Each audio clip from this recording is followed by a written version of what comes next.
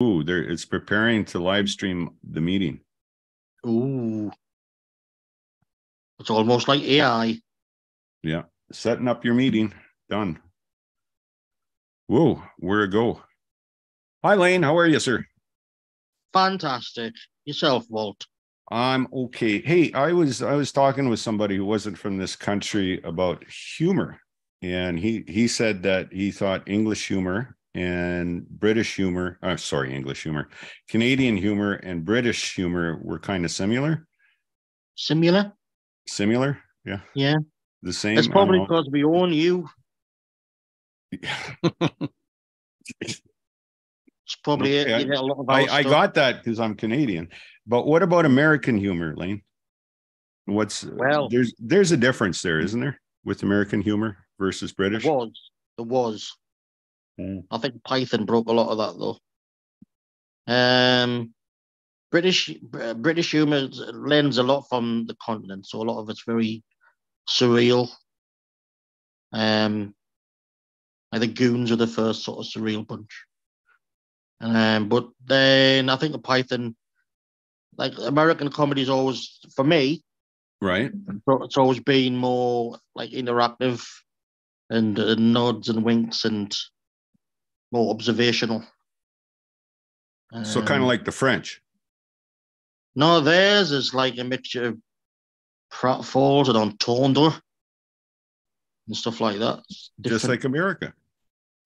Yeah, but theirs is all interactive, like I say. It's difficult. It's like rock and roll, Walter. It goes back and forth, back and forth, back and forth. No, the English stole rock and roll. Well, no, we made it better. I think you'll find we made it better. No, you made it whiter. We made it better. We made it blacker. That's right. We made rock and roll a lot blacker, dude. The black music scene would not have taken hold in America had it not come to Britain first in Europe. And you guys sanitized it and sent it back overseas. No. Right? No. Right. Okay. No, we embraced it, baby. There were stars here. The black artists that couldn't fill a bar in America often. Okay. Well, let's start the show. War, by the way. Let's start the show. Has it not started?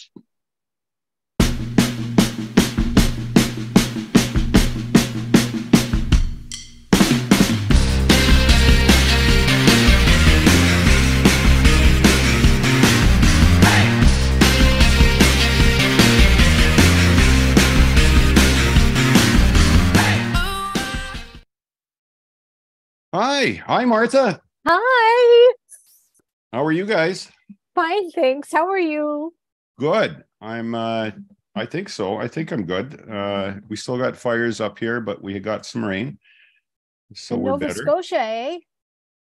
Halifax? Well, we were talking about provinces to the right of Canada, and I think we mentioned Nova Scotia and Newfoundland, which both are on fire. Mm-hmm. So we must not mention the province of Ontario today, okay? Okay. Do not mention Ontario. We could screw everything up. Just saying. Are you still having your fires over where you are? Yes, we are, but we've thankfully had some rain, and which is very good. That works well for us. Yeah, we're having thunder showers right now. Are you? Ooh. Yeah. Stop it with the mocking, Lane. That's another part of your British humor that I just don't get. I don't get that. And all the guys dressing up in dresses. And what's that about? You don't get guys dressed up in dresses. I don't know, Jim.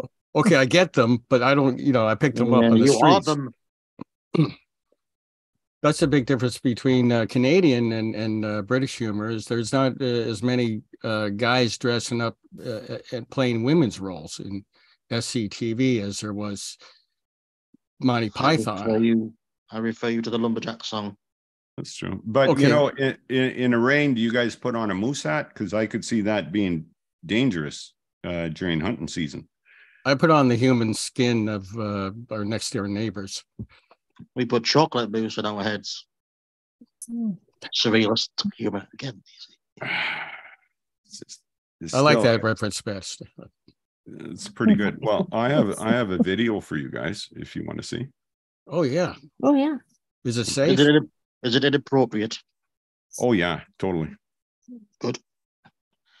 And just let me set it up here. Brought And to you by Milano's. Have That distinctive cookie taste melts in your mouth. there Milano's.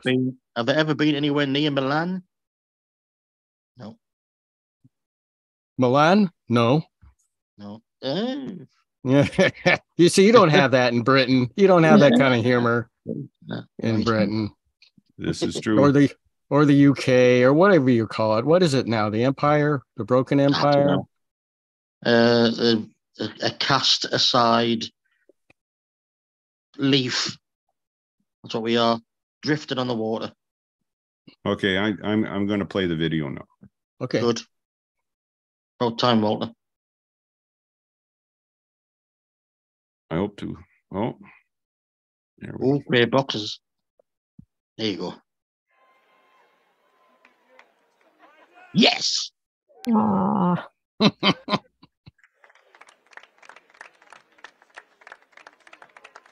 Look at all the lovely smiles. All those lovely shiny teeth. Oh, he's our. Get our son. Now he points back to that black sandbag to the left. It's not a sandbag. Wow. And What he, is it? and he said, That's no way to talk about Jill. Uh, and he said, the sandbag ran right out in front of me. It's not a sandbag, is it? Thank you for joining us today. I thought it was Ladies and a monitor, gentlemen, the like a president will be departing audio immediately. monitor. Anyway. Fell on what stage? He's at the Air Force Academy. He actually fell down? Well, I hope he wasn't hurt. I hope he wasn't hurt. But it's the whole thing is, look, the whole thing is crazy. You got to be careful about that. You got to be careful about that because you don't want that. I thought it was touching that Donald, he was, he had some concerns, right? Yeah. Didn't he almost go fucking under his breath as well there? Did he almost say the F word? I couldn't tell you, but Donald Trump has problems going down ramps from airplanes. He tippy toes down. That's what it is. So what do you think? What do you think of President Joe or Joseph R. Biden? Oh, I think he's terrible. He's might as well have reelected Trump, you know.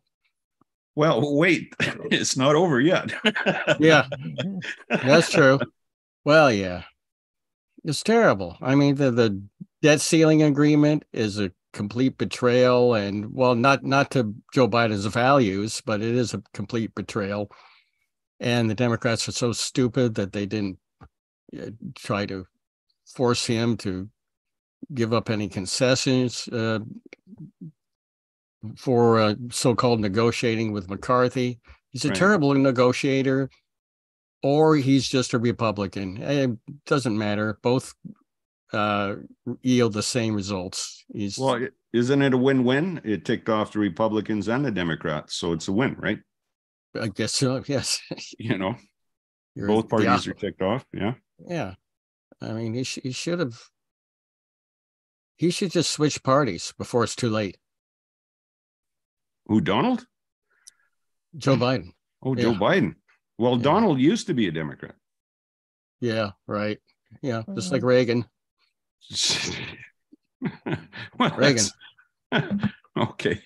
Well, let's look at a couple of your presidential candidates. Can you see that in the picture there, Jim? Oh yeah. Yeah. So we have Joe. Is that a yes or a no, or don't know? No. No. Okay. I will never vote for anyone who is not completely on board with Medicare for all. Oh, Jimmy's got Yeah, me smiley too. eyes. He does, yes. Smiley eyes.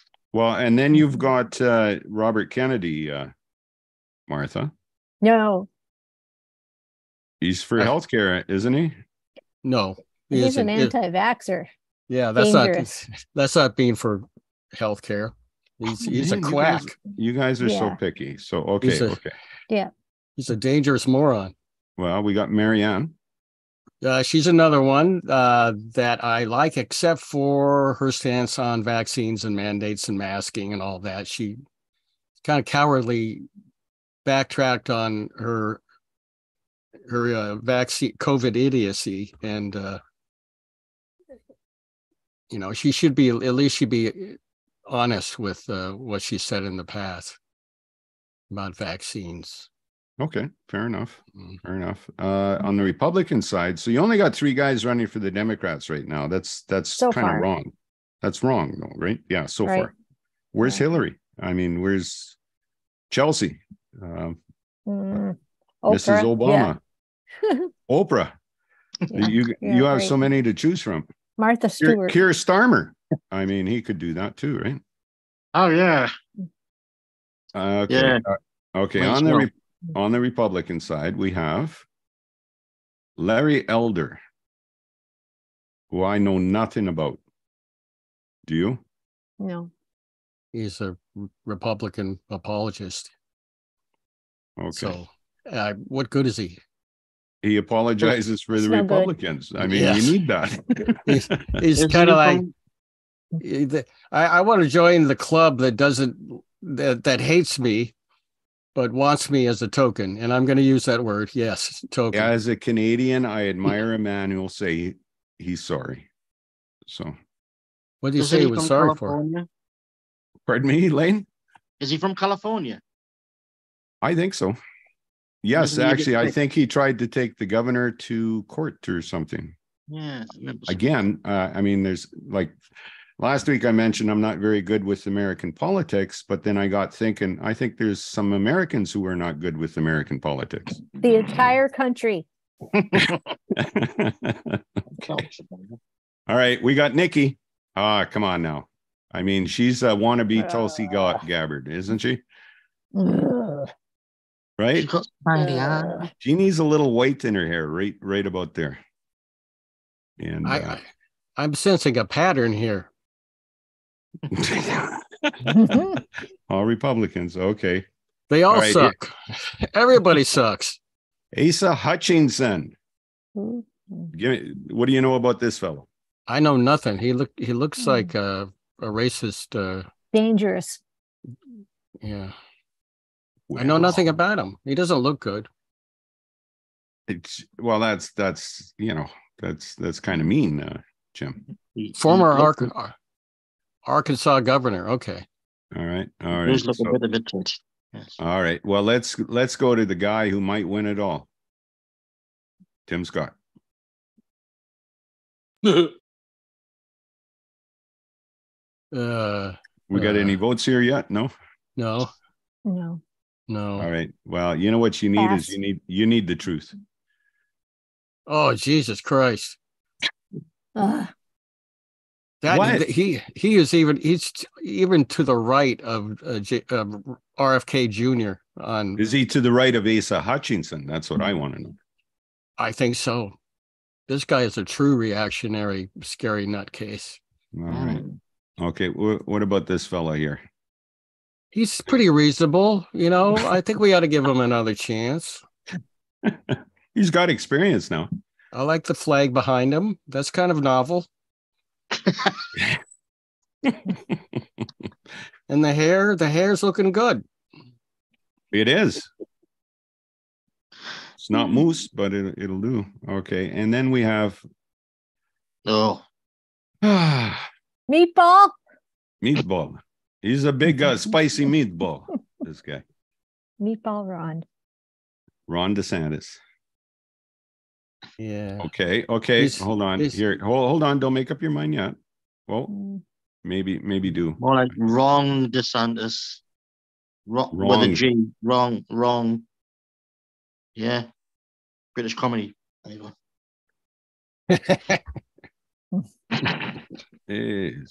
There we go. Okay, so you got him or him.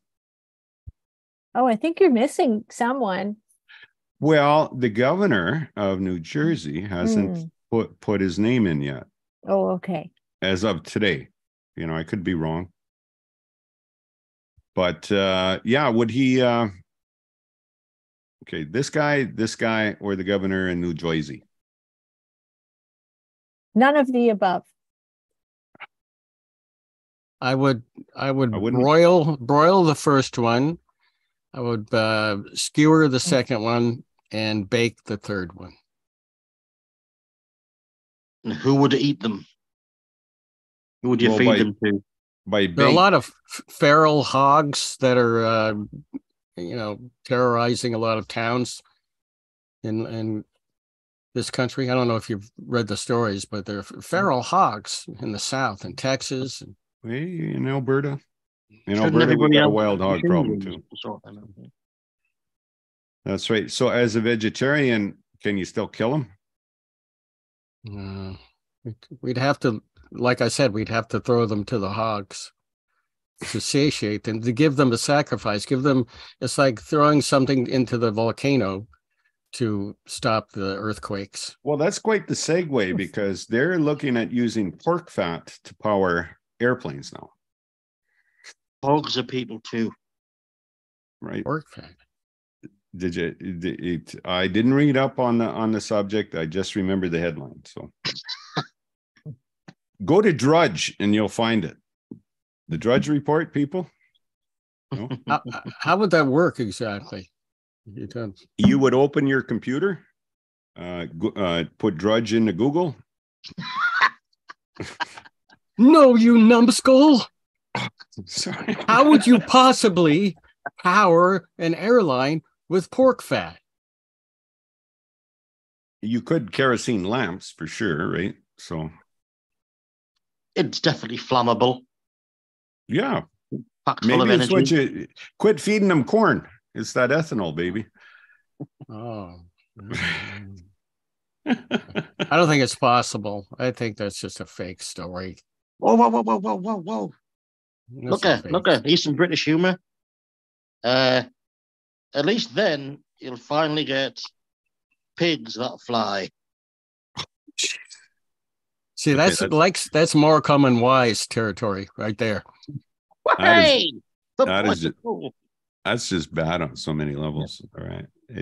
So anything new with you guys? That was my that's all the stuff I have. I have some questions, but what about you guys? How are you guys doing? Sweetheart? Oh, well, I guess we're doing okay, right?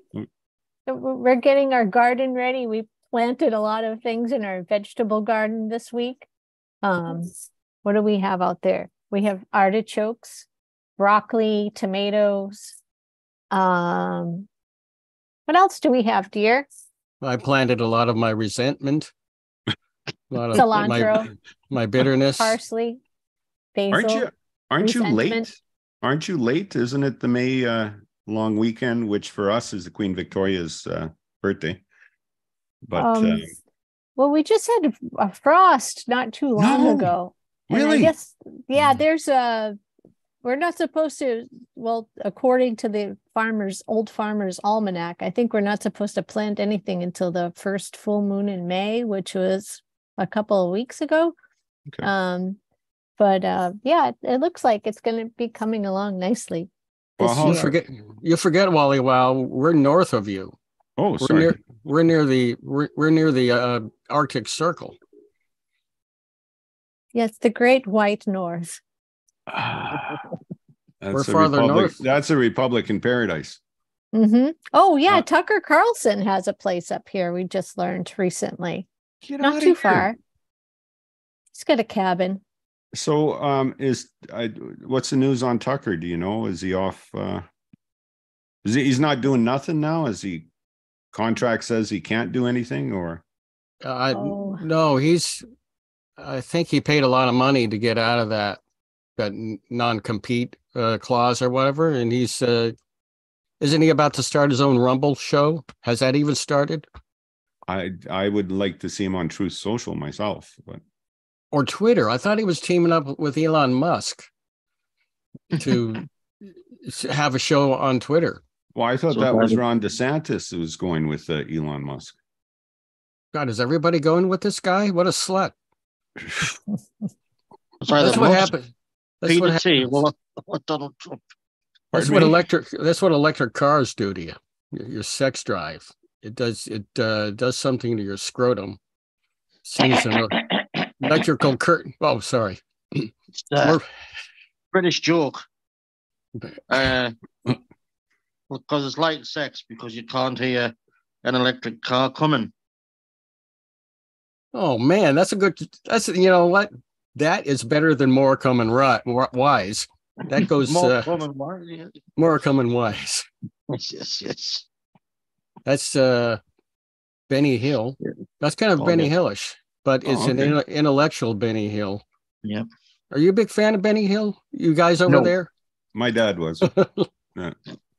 America really embraced Benny Hill more than Britain did. Yeah. Oh, it was slapstick though, right? So it was slaphead, actually. Right. With an accent.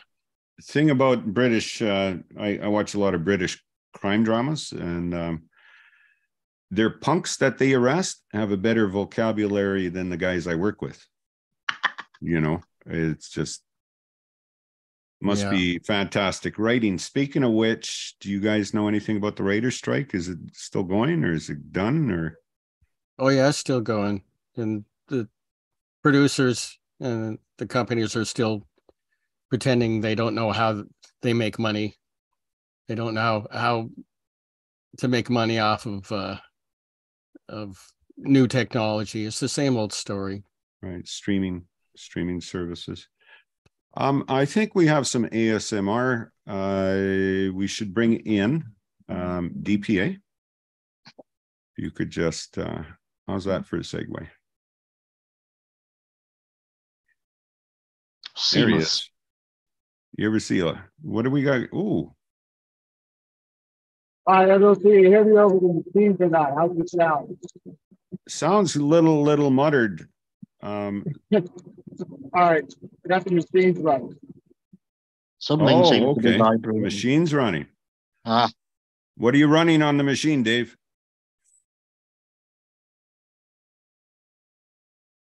I'm planing Pennsylvania cherry. Ooh. Oh, keep it clean, will you? Yeah. Yeah, I'm always sporting wood. So what are you doing? You're planing wood, are you?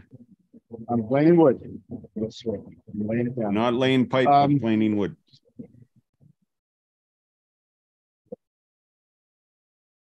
Yeah, so you get to watch sort of dull, semi-industrial monotony in a bespoke kind of way. Can we eat this at the end, or? My wood? No. Let me think about it. No, we had two shows with Heat up, man. Joe from Norway, and now we have DPA planing stuff. Yeah, this is a joiner. This takes a rough base of the board that's come off of a saw, and it's not flat. And Okay. Plane it all clean, usually in one pass, and then I take it over to the planer, and then make another plane surface parallel to that. That's how you get flat, clean, plain board like you can see at Home Depot. Rough saw lumber like you can see at the sawmill. Okay, So, yeah, and this is the start of making a pantry. And what are you going to use this for? A pantry. A pantry. Sorry, your voice isn't very good here. Built-in pantry cabinet. Oh, that was a very good radio voice, Dave. Thank you. You should use it more often. Belating the microphone. Well, you got hair around the microphone, so sorry. That's Dave, good. So we're I forgot that the camera was right there. Yeah. And Jim, you had a question? Sorry. Yeah, I had a technical question for Dave. Yeah. How come you still have your thumbs? I still got all 10, baby. 40 years. 10 thumbs. Well, there's always a first time, you know. Any fires up in Pennsylvania, Dave? Small ones, but it's really dry up here. The lawns are already brown. Yeah. Oh, I forgot to tell you, Walter. Yes. We have fires in Scotland, in the Highlands. No, it's too wet up there. Apparently not. Too dry. Oh, Must I guess go it is the Scotland and Highlands. New Scotland. So Old are you going to Scotland go and New back? Scotland. You're going to go back home, Lane, because you're from Glasgow, right? I'm going to find out where you live, Walter, one day. Just do a big Sorry. shit in your garden. No, I'm not. You're not from a Glasgow. Glaswegian. He's a Geordie. Sorry. I'm a Northumbrian. Northumbrian. Yes, damn it. They have good songs out there in Northumbria. Yes, lots of pipes. That's true. Okay. Well, Dave, thanks. And hopefully your state doesn't burn down. And we'll check back in on you, I guess, right? I like seeing woodwork. Do you? And I'm sure if it did reach DBA, it'll be over with quickly because he's got a lot of wood. He's gone. So you won't feel much. Won't feel anything. It'll be fine. Not much pain. Not at all. No. So, well, we're fast losing any of our comedian bits today. So I had a question. Was Jeez, Walter. where's my book? I even wrote it down. You can't ask me where your book is. I've never been in your house. You're more than welcome to. Good. Like it's $1,500 return. Make sure you have the return ticket too when you come here. Is that a hint? I know when I'm not wanted, Walter. No, you're wanted. You are. Actually, I had a couple of questions here. You know, I'll be darned if I can remember them. You know, this is live, right, Jim and Martha? Right? Oh, yeah. So this is like TV. I'm not good with TV. Well, you know, nobody's good with TV. Look at the state of TV. Hey, you Right. know, Susan Since the writer's strikes, I've got no questions for you now. Oh, you're scabbing. You're scabbing right now. Scabs. Yeah.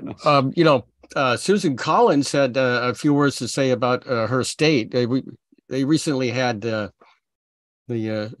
Maine state anniversary of the state's birthday.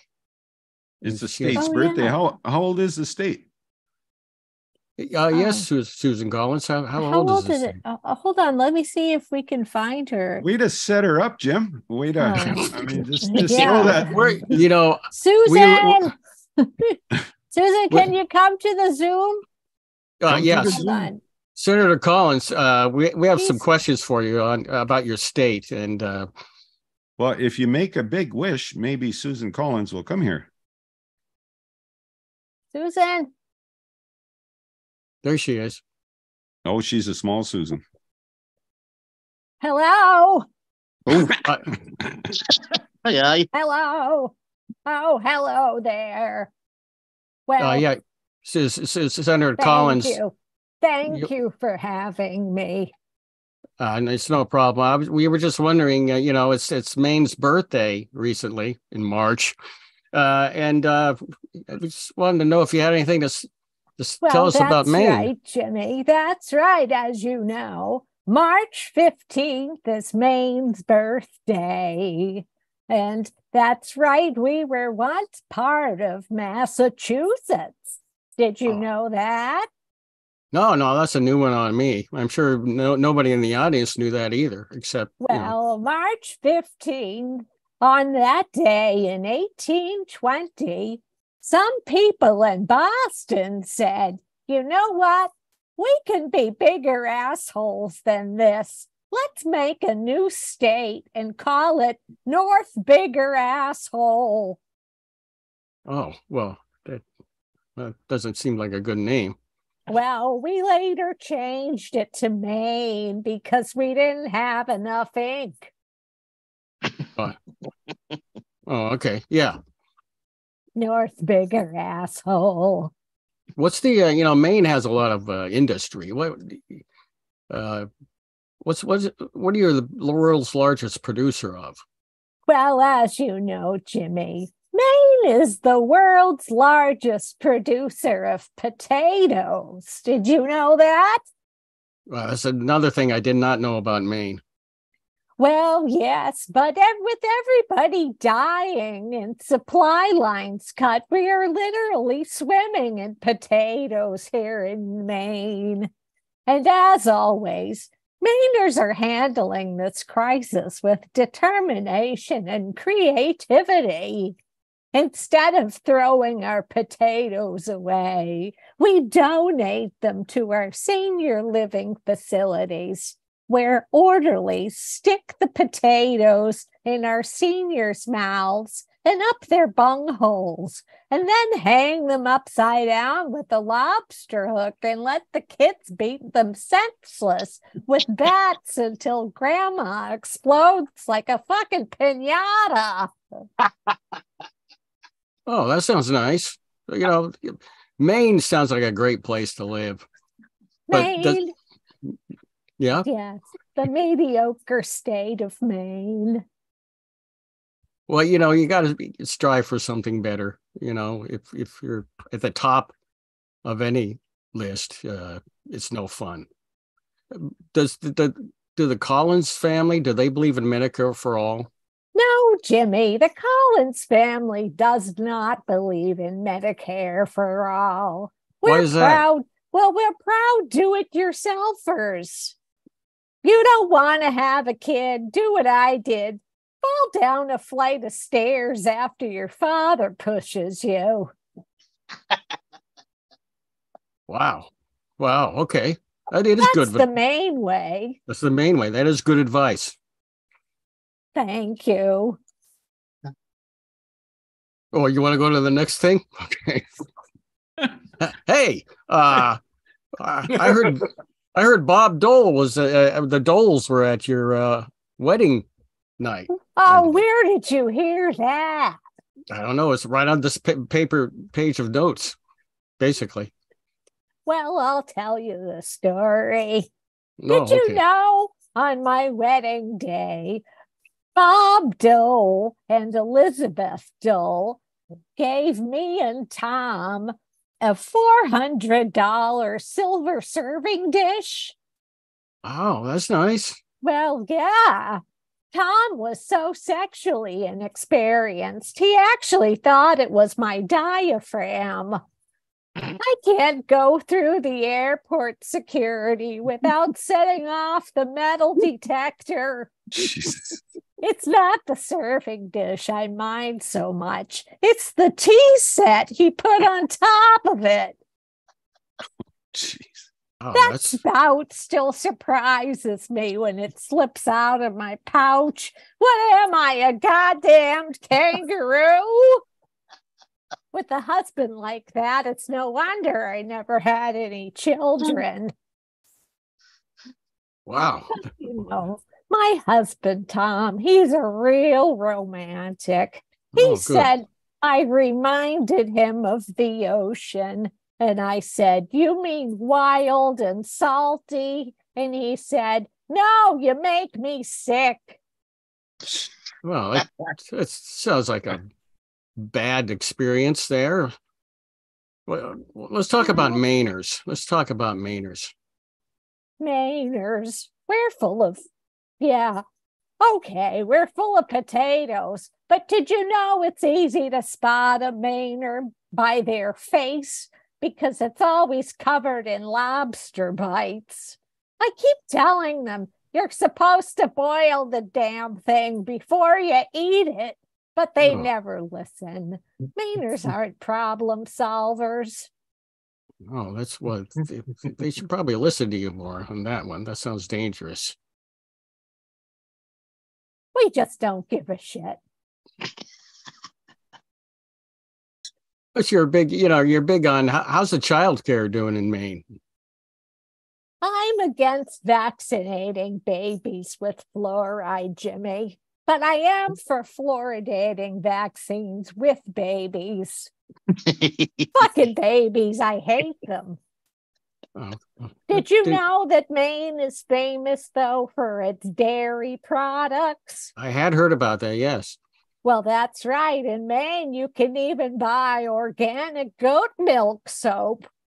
Now Mainers have an excuse for smelling like goats, other than the fact that they sleep with them. Wow, you're not painting a not very nice picture of Mainers. Well, did you know why Mainers have so much sex with goats? No. because the goats pay better. Oh, okay. Well, What do you call a smart person in Maine, Jimmy? I don't know what. A visitor. Well, that makes sense. Why? Because I'm an insufferable asshole. Okay, well, I've heard that said about you before. Yeah, well, did you know that Maine has no standards for its drinking water? I did know that, yes. Well, that explains my steady diet of moose blood and grain alcohol, or as Mainers call it, a bloody bullwinkle. Wow. There's a reason, though, why Mainers don't care about their drinking water, because moose urine is free. Oh, okay. That makes sense. Yeah. Well, thank you, Senator Susan Collins, for lightening the day and the night for all of us and making us feel better about our lives. Is Susan going to run for president? Well, I haven't really thought about it, but maybe someday. I mean, you are known as the most bipartisan senator in Maine. I am? Yes. 1 million people in Maine. You have a lot of power. Well, maybe you could run with DeSantis. Well, I suppose. What do you call a person in Maine who doesn't have explosive diarrhea? I don't know. A visitor. Did you know I found out that my diarrhea is hereditary? No. Well, of course it is. It runs in my genes. You really are not setting a good example, a good image for the state of Maine. Mainers are very, very proud. And this kind of publicity is not a good reflection on the work ethic and the can-do attitude of Maine. No response, huh? What do you get when you cross a dick with a potato? I think a dictator. Oh, so you're the one. Wait a minute. It's not even the right response to my response. It doesn't matter. Do you know how to tell the difference between an oral and a rectal thermometer? No. Oh, so you're the one.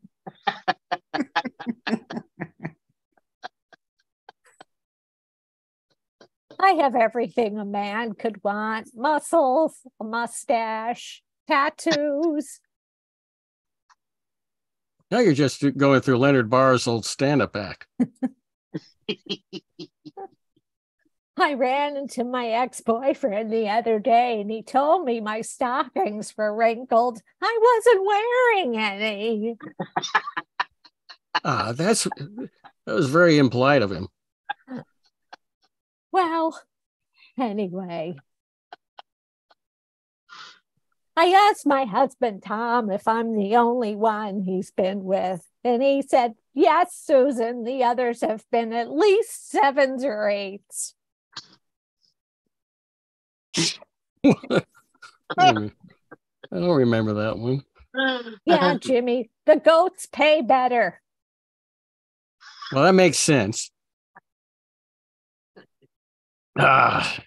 Well, it's been wonderful, Senator Susan Collins. It's a great honor talking to you once again. And thank you for coming by. Thank you, Jimmy. It's been a pleasure. I'm Senator Susan Collins, and I'm full of clams.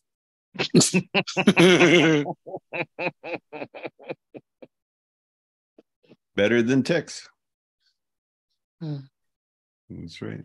Thank you, Martha. Thank you. Thank you, Susan. Thank you. It's legit. Thank you, Susan. Thanks. Smells Okay, I like that. clam loaf in here. Yeah.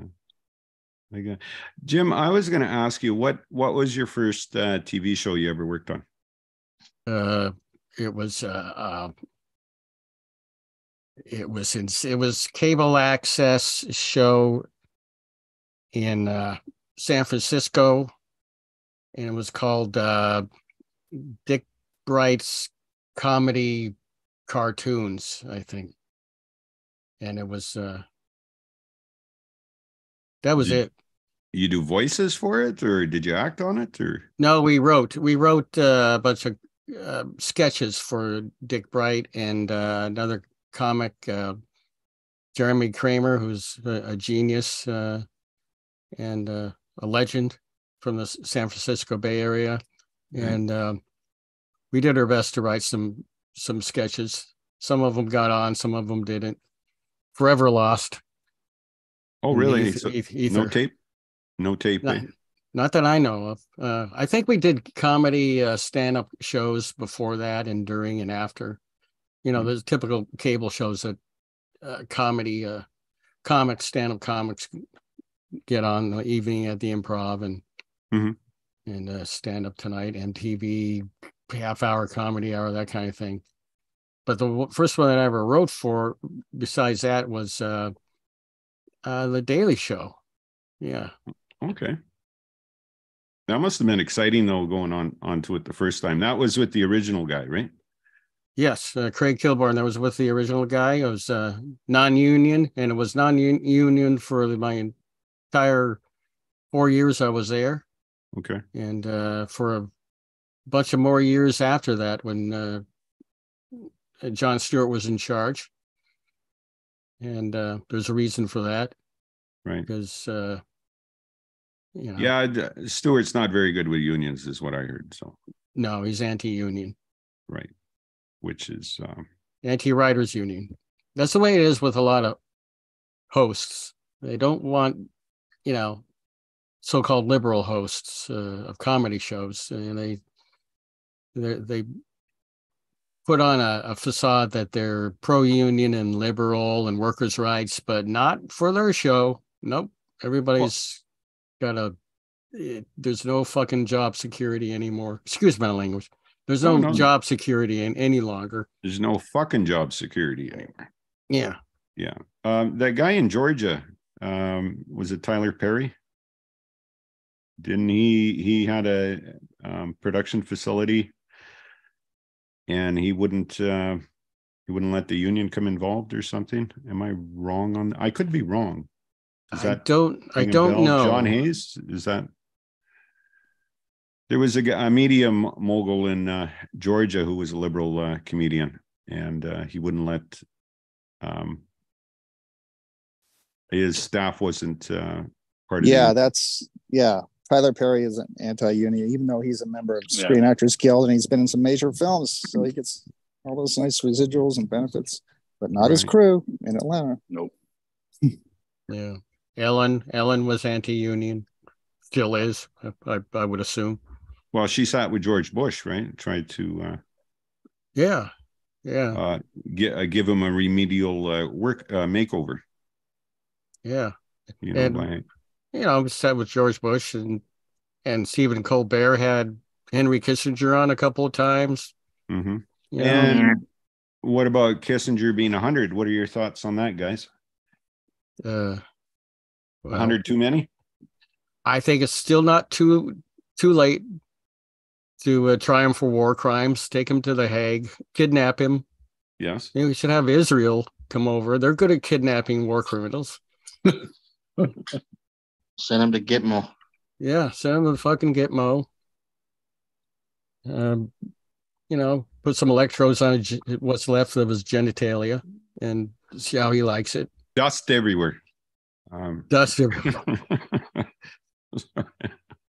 Well, why is that? These guys make it big. I mean, they come up because it's pretty hard to get up in the American entertainment industry, right? A lot of stand-up, a lot of comedians got to know people, maybe Weinstein, whatever, and then they become the boss. They have a good show, yet they don't look after the people underneath them. Well, but there are some that do, though. So. Yeah, there's some. I think Conan did so. I think they have a big problem with being scared shitless when they get into a position of leadership, and they have 11 writers. Every writing team I've been with has been a great writing team with really individual writing talents, and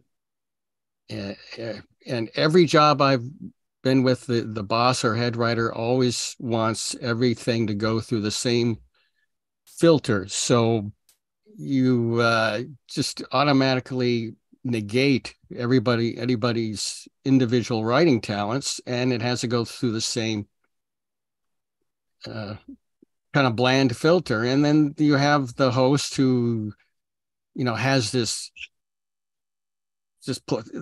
an incredible amount of material that 11 writers write for them. So they can't decide what they want. They don't have what it takes to just make a decision on something that they should know is funny already, or take a chance and just go with it. So that's why there were endless rewrites on some of the shows I was on. And that's needless. The more you rewrite a sketch or a joke, the less funny it becomes. Less organic, right? Yes, yeah. Right. And so you just ruin the talent that you have. And then you start abusing the talent that you have by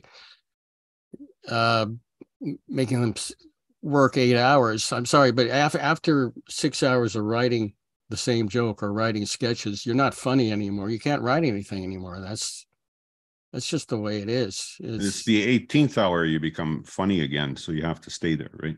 That's just the 18th hour when you start. It turns into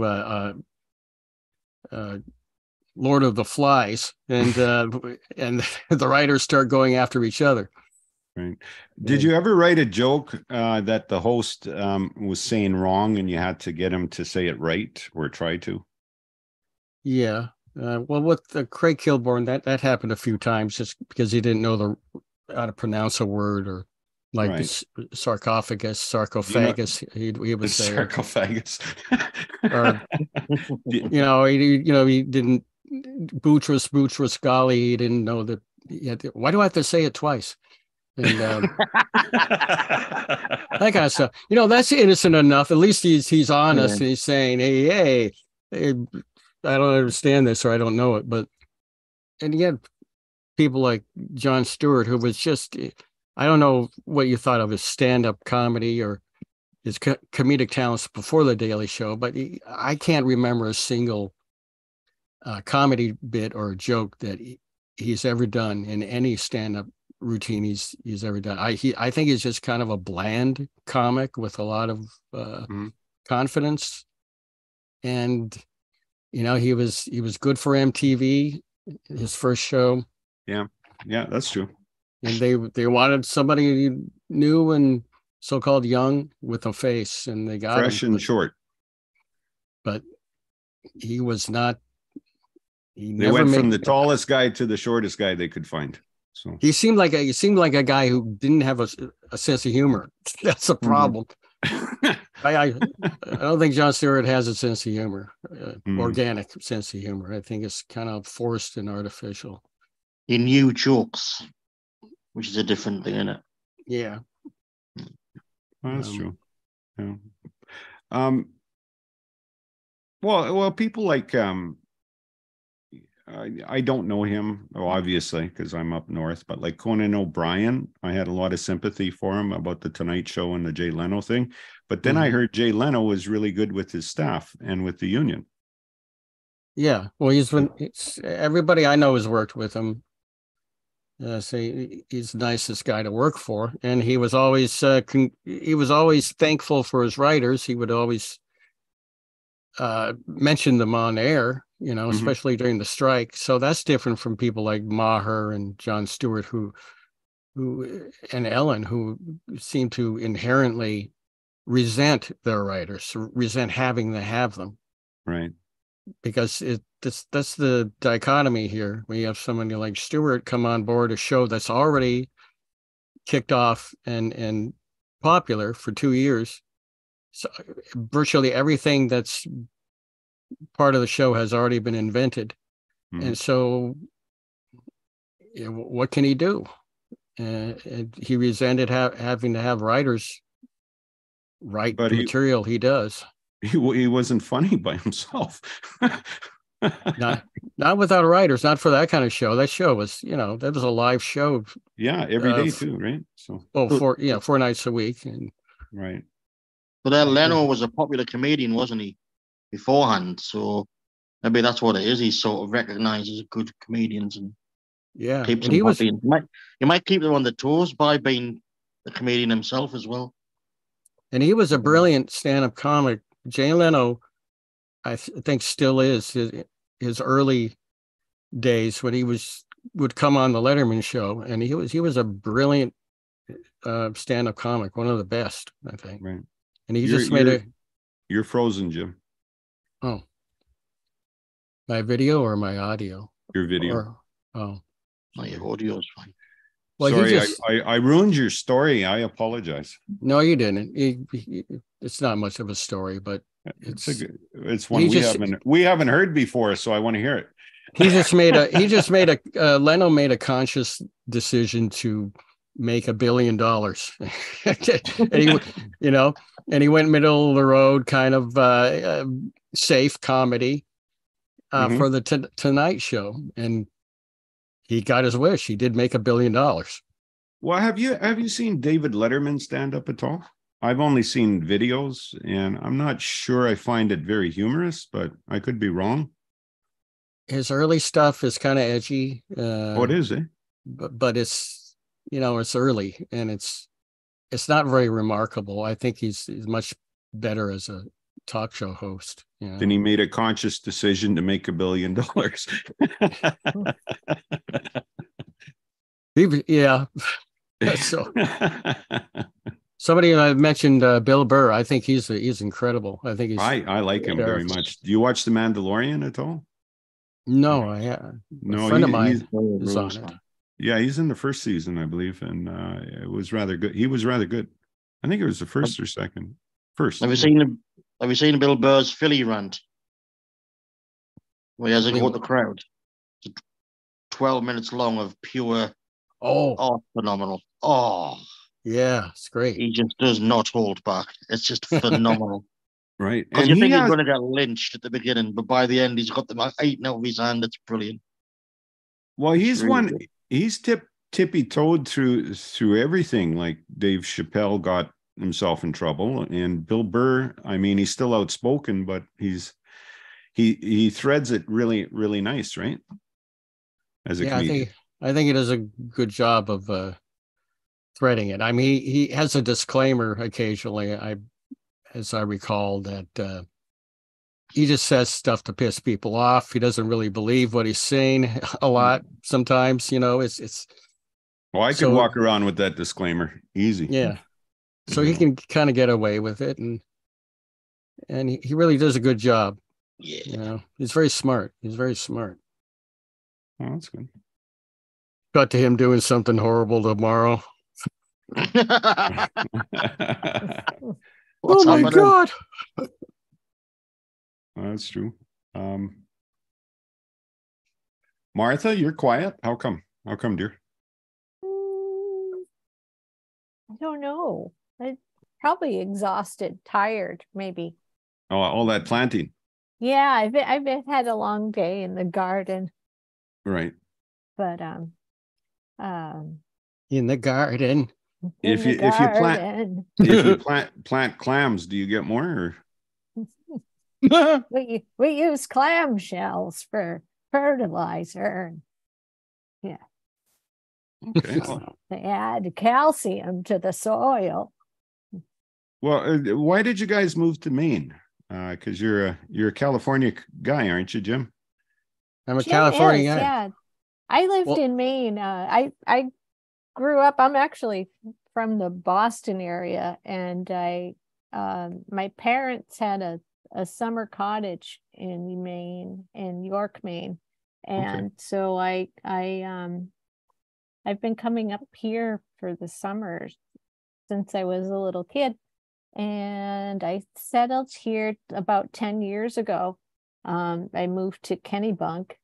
And that's where I was when I met Jim when I lived in York, but Jim came out here, how many years ago, Jim? It was like... Well, the first time I came out was in 2016. And then she called the cops because I wasn't invited. It was out of the blue. And then after that kind of blew over for a while, I moved out here officially and like as soon as the pandemic started. Pandemic hit. Yeah. Yeah. Joe in Norway would like to know, Jim, can you talk about working with the researchers for the Daily Show? Or were you writers, the researchers? Who are the researchers for the Daily Show? Oh, we had great researchers. Yes, we had to have researchers because back then all we had was a rudimentary internet. And we would come in at 9 or 9:30 and collect the stale bagels and then sit in the writer's room with the head writer and look at the latest AP feed of stories from around the country. And then we'd pick the stories to write on from the AP feed. Usually there was a horrific Florida story. That was part of it. And then for each act, we'd pick, a story for first, second, and third act. And then we'd go into our prospective rooms. We were each in a team of 2 people each, and we'd go into our offices and we'd write our stories, jokes to each story we were assigned. And the researchers would be in the back. Meantime, after we chose the stories, they'd be printing out reams of AP material and research on each one of the stories so we could have something to write to other than just the video. But that's how it worked. Yeah, I wish I could remember. It's been so long, I can't remember one of the names of the researchers, but I think he is still, he stayed with the Daily Show for years. He might even still be there in some capacity. I don't know. Mm-hmm. And that the Daily Show is winding up, right? Or are they still going? Is it Trevor? Isn't he leaving? I guess so, but is somebody taking over? I don't know. I hope it goes to someone else. I hope artificial intelligence takes over the show. It's taken over this show, so that's for sure. And Martha, here's the trick about Maine. Your parents went there for the summer. You don't stay for the winter. So that's right. Just saying. Hey, it's got beautiful winters here. I've never seen a beach with snow on it before. We would have stayed, but we didn't have any plumbing in the wintertime, so that would have made things difficult. Yes, indeed. Yeah. We all know about plumbing up here in the wintertime. So I don't have any plumbing. Well, that's when you did have the op. We'll be right back with after a word from Milano. Well, what the fuck was that? What is that? I don't know. Let's just check in with Dave, unless Dave's too far away to hear us. We're looking at wood, a whole bunch of wood. Yeah, how's Dave's wood coming along? Yeah, how you doing there, Dave? Miss Spunk, any planks? Did somebody set a timer for 4 hours?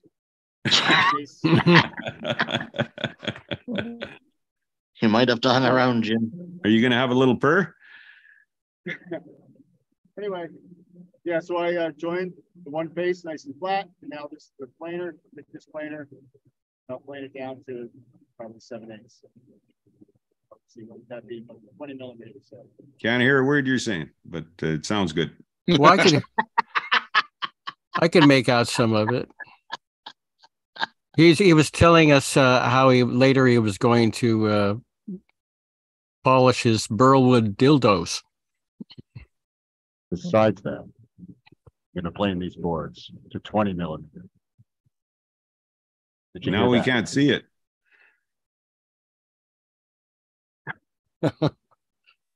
So Lighting how come up. you're using millimeters? Aren't you an imperial kind of guy? I'm condescending to the Northerners. Fellow anti-imperialist. That's right.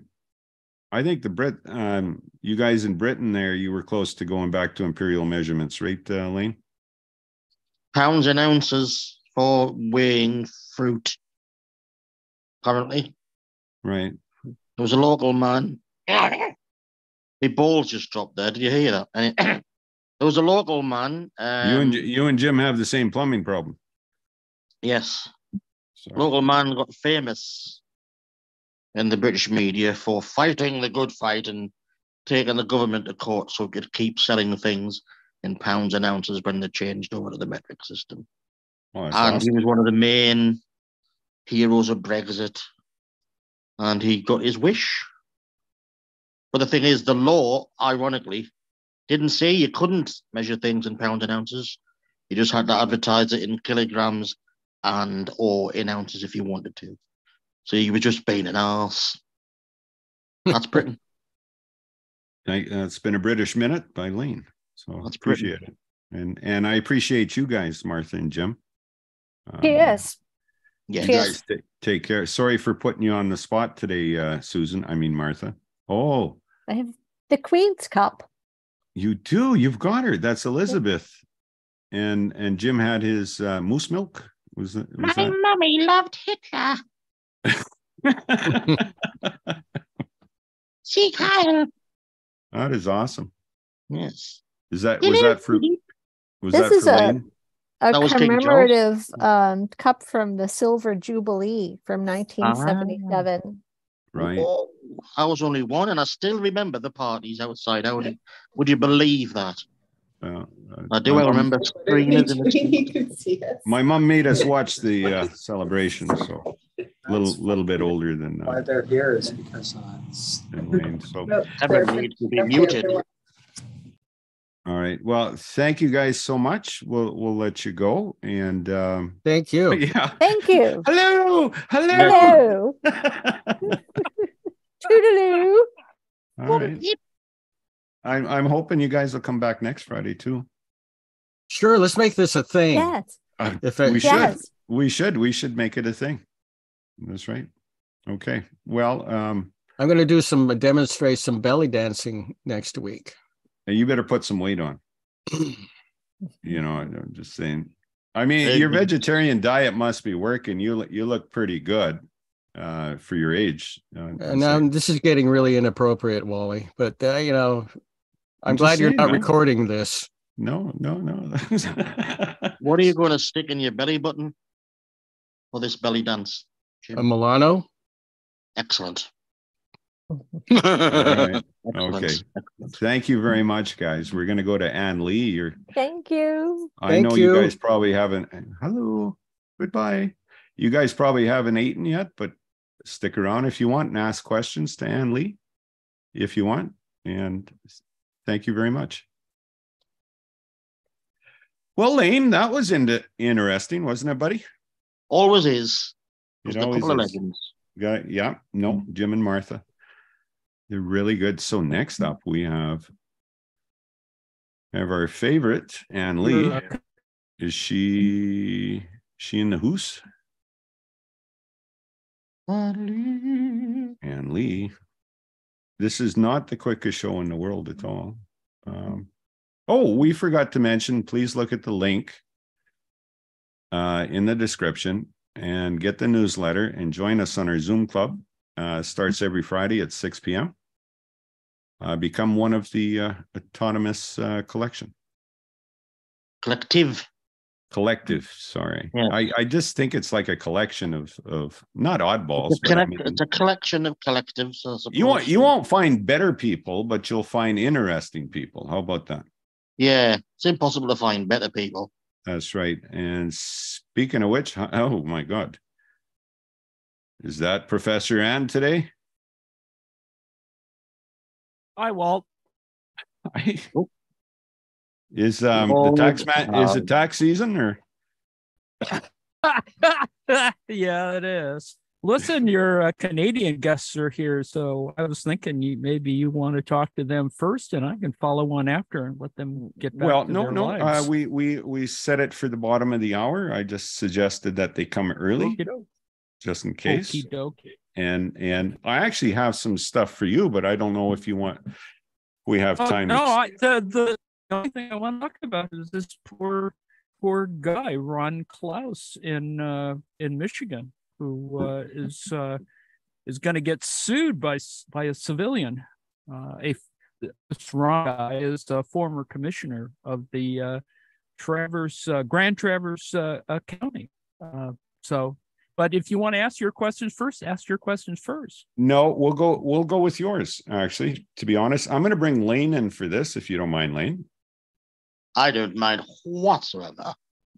There we go. There's Lane. Professor John, I should mention he's at a high school reunion. Congratulations for him finally graduating. So his son's graduating. So he finally gets to go to the prom. He gets to throw his hat. He's old enough to buy airplane. He's old enough to buy airplane. Anyway, right. So I need to get a glass of water. So you two chat and tell us all about what's this guy's name? Josh? Ron. Ron. Ron Close. Ron Klaus? Did you say Klaus or Close? Klaus, but he's in northern Michigan, so who knows? It could be close. He's sort of on the ring finger of the Michigan paw, right? Michigan is a kind of paw, right? With a little thumb on the right-hand side, on the eastern side of Michigan, the state of Michigan. Well, and so there's there's a county up into the upper left called Grand Traverse, and it's a fairly big county, and it has politicians. So a county with politicians, Annie. I won't have it you said. Well, they called it a micropolis, I guess. They're micropolitans. Let's put it that way. Anyhow, what's this bloke been up to? What's the crack?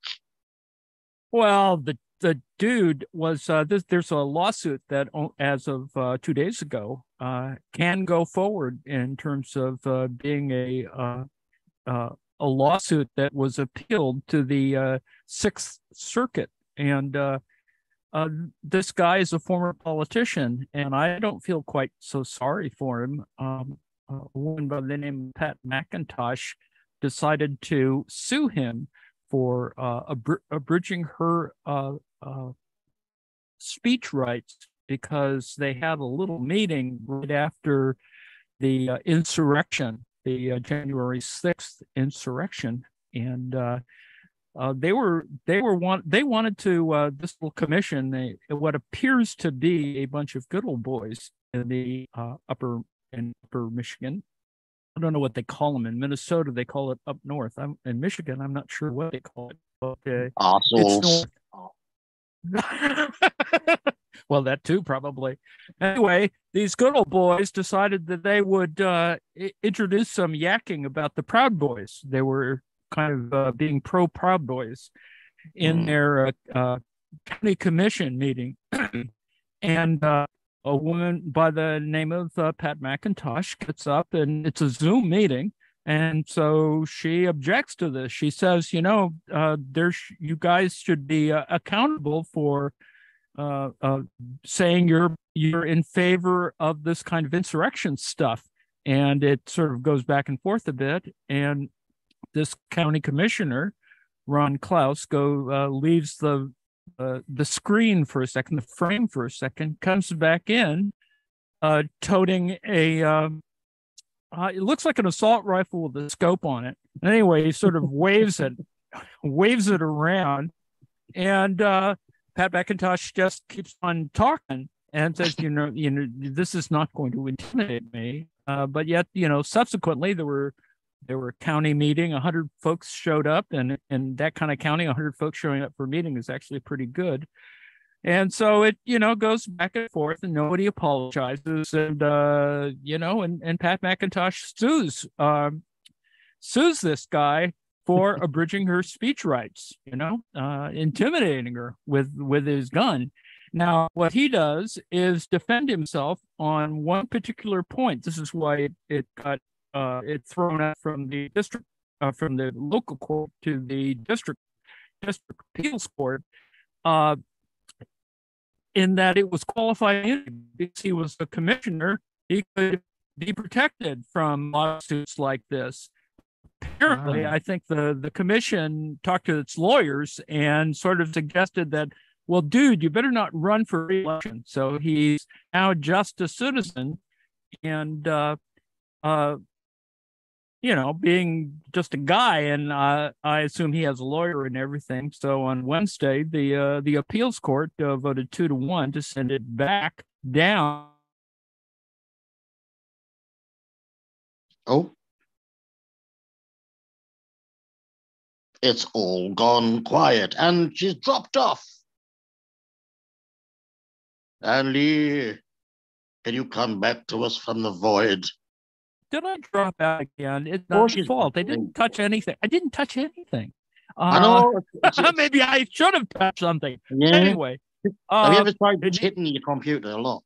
I do that all the time.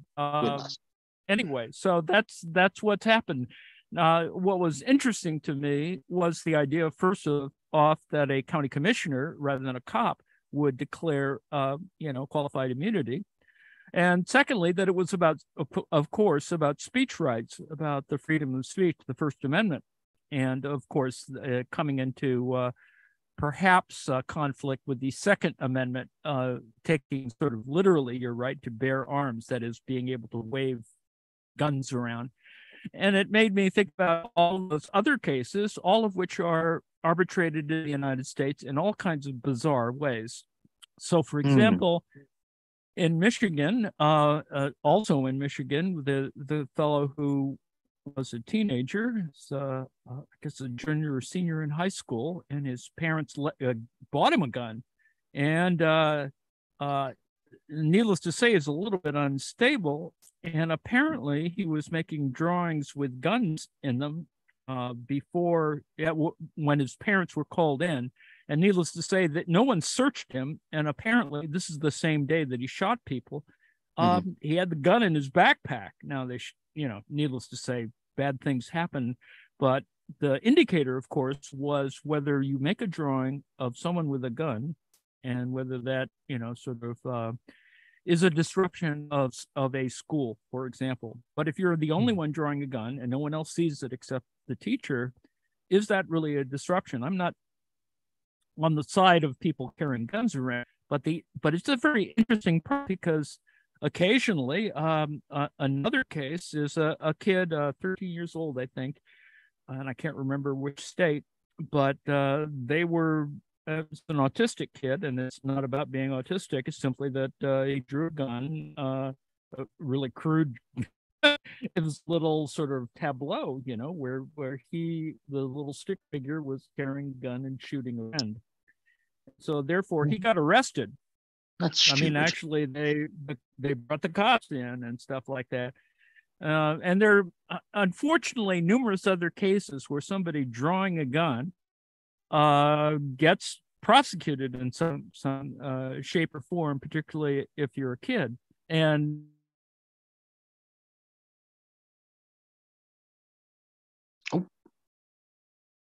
gone again, Annalie. Keep going. The NSA, CIA keeps cutting her off. Well, it is the feds, man. But it reminds us of just after Columbine, when that kid was arrested for holding like a chicken wing or something, suggestively, like a gun. No, it was a chicken nugget. This is like finger gun stuff. And yeah. I put in my little thing I put up at Daily Coast, I put a few things on how people get prosecuted for threats over media or in person, where you make the finger sign, bang, and get prosecuted for making a threat, a terroristic threat, needless to say. And finger guns are an interesting problem because they're much harder to regulate, and they're difficult to store, and and I guess they're infinitely automatic in that sense. So that these are all the kind of problems, and these are interesting problems, whether you're pointing a finger gun or drawing a bath, or they'll never get away with it in a Catholic school because there you go. They've got pictures. There's a doubler here because they've got pictures of priests drawn and painted, like with the fingers doing finger guns like that, haven't they? Hey, priests doing finger guns on a painting. These are iconic. Anyway, the fact is there is case law for this now. It's entirely unacceptable that our local law includes drawing a weapon to respond to protecting property. So that's one example. The NRA was angry about that. As I said, in the Michigan case, a teacher found a drawing by Ethan Crumbly that alarmed her because it depicted a handgun. Now, they didn't frisk the kid, and, problems occurred. And then officials at an Arizona school suspended a 13-year-old boy for sketching what looked like a gun, saying the action posed a threat to his classmates. So, in Chandler, Arizona, that happened to occur. Go ahead. Now, I can't believe I'm agreeing with the NRA on this one. But at the same time, you can understand, given the amount of school shootings there are, that they're going to be a bit twitchy on people being a bit obsessed with guns at school. So you can sort of understand it, but getting police involved, I think, is a bit harsh, isn't it? Well, the problem, of course, is a largely interpretive problem and raises a much more important question about whether the populace is adequately or cognitively prepared to deal with the range of interpretation of such a nonverbal action. So, for example, in the case of these two guys who were having a dispute, the usual neighbor type dispute, they held that the evidence still supported the conviction, not because the gun-like hand gesture was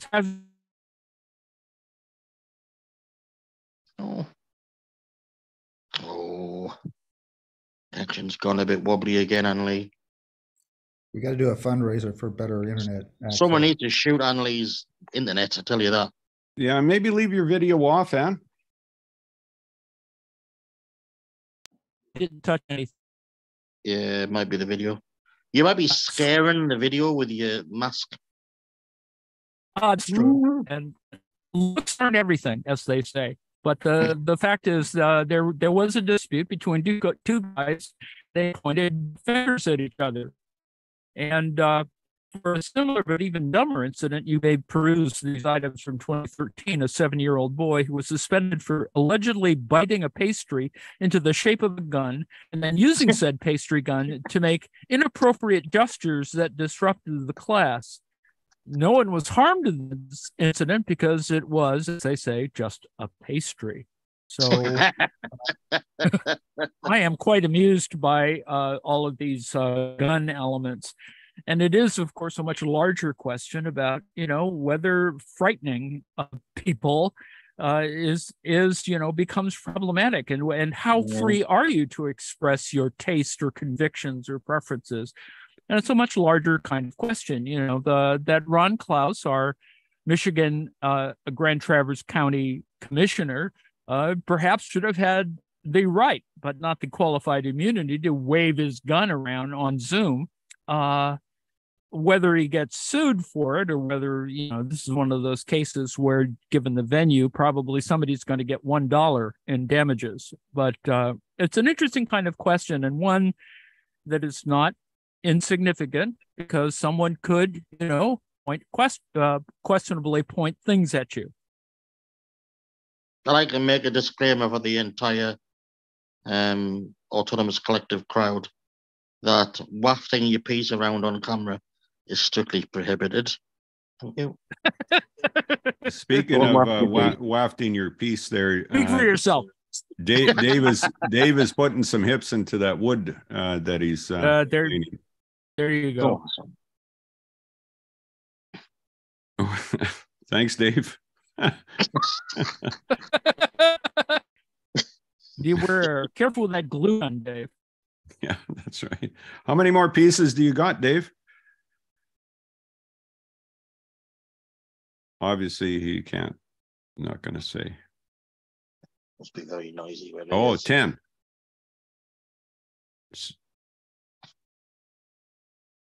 That's fine. Don't turn off the machine for us. I mean, that's fine.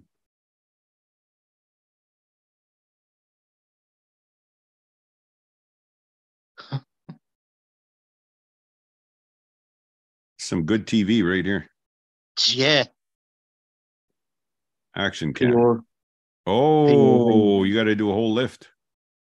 Ooh. Ooh.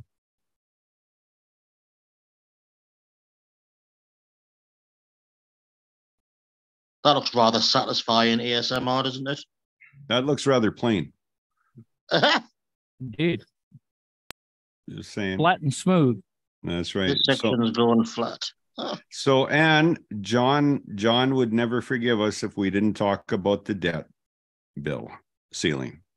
What are your thoughts? I'll go on mute for this bit. Okay. It's pretty boring, ain't it?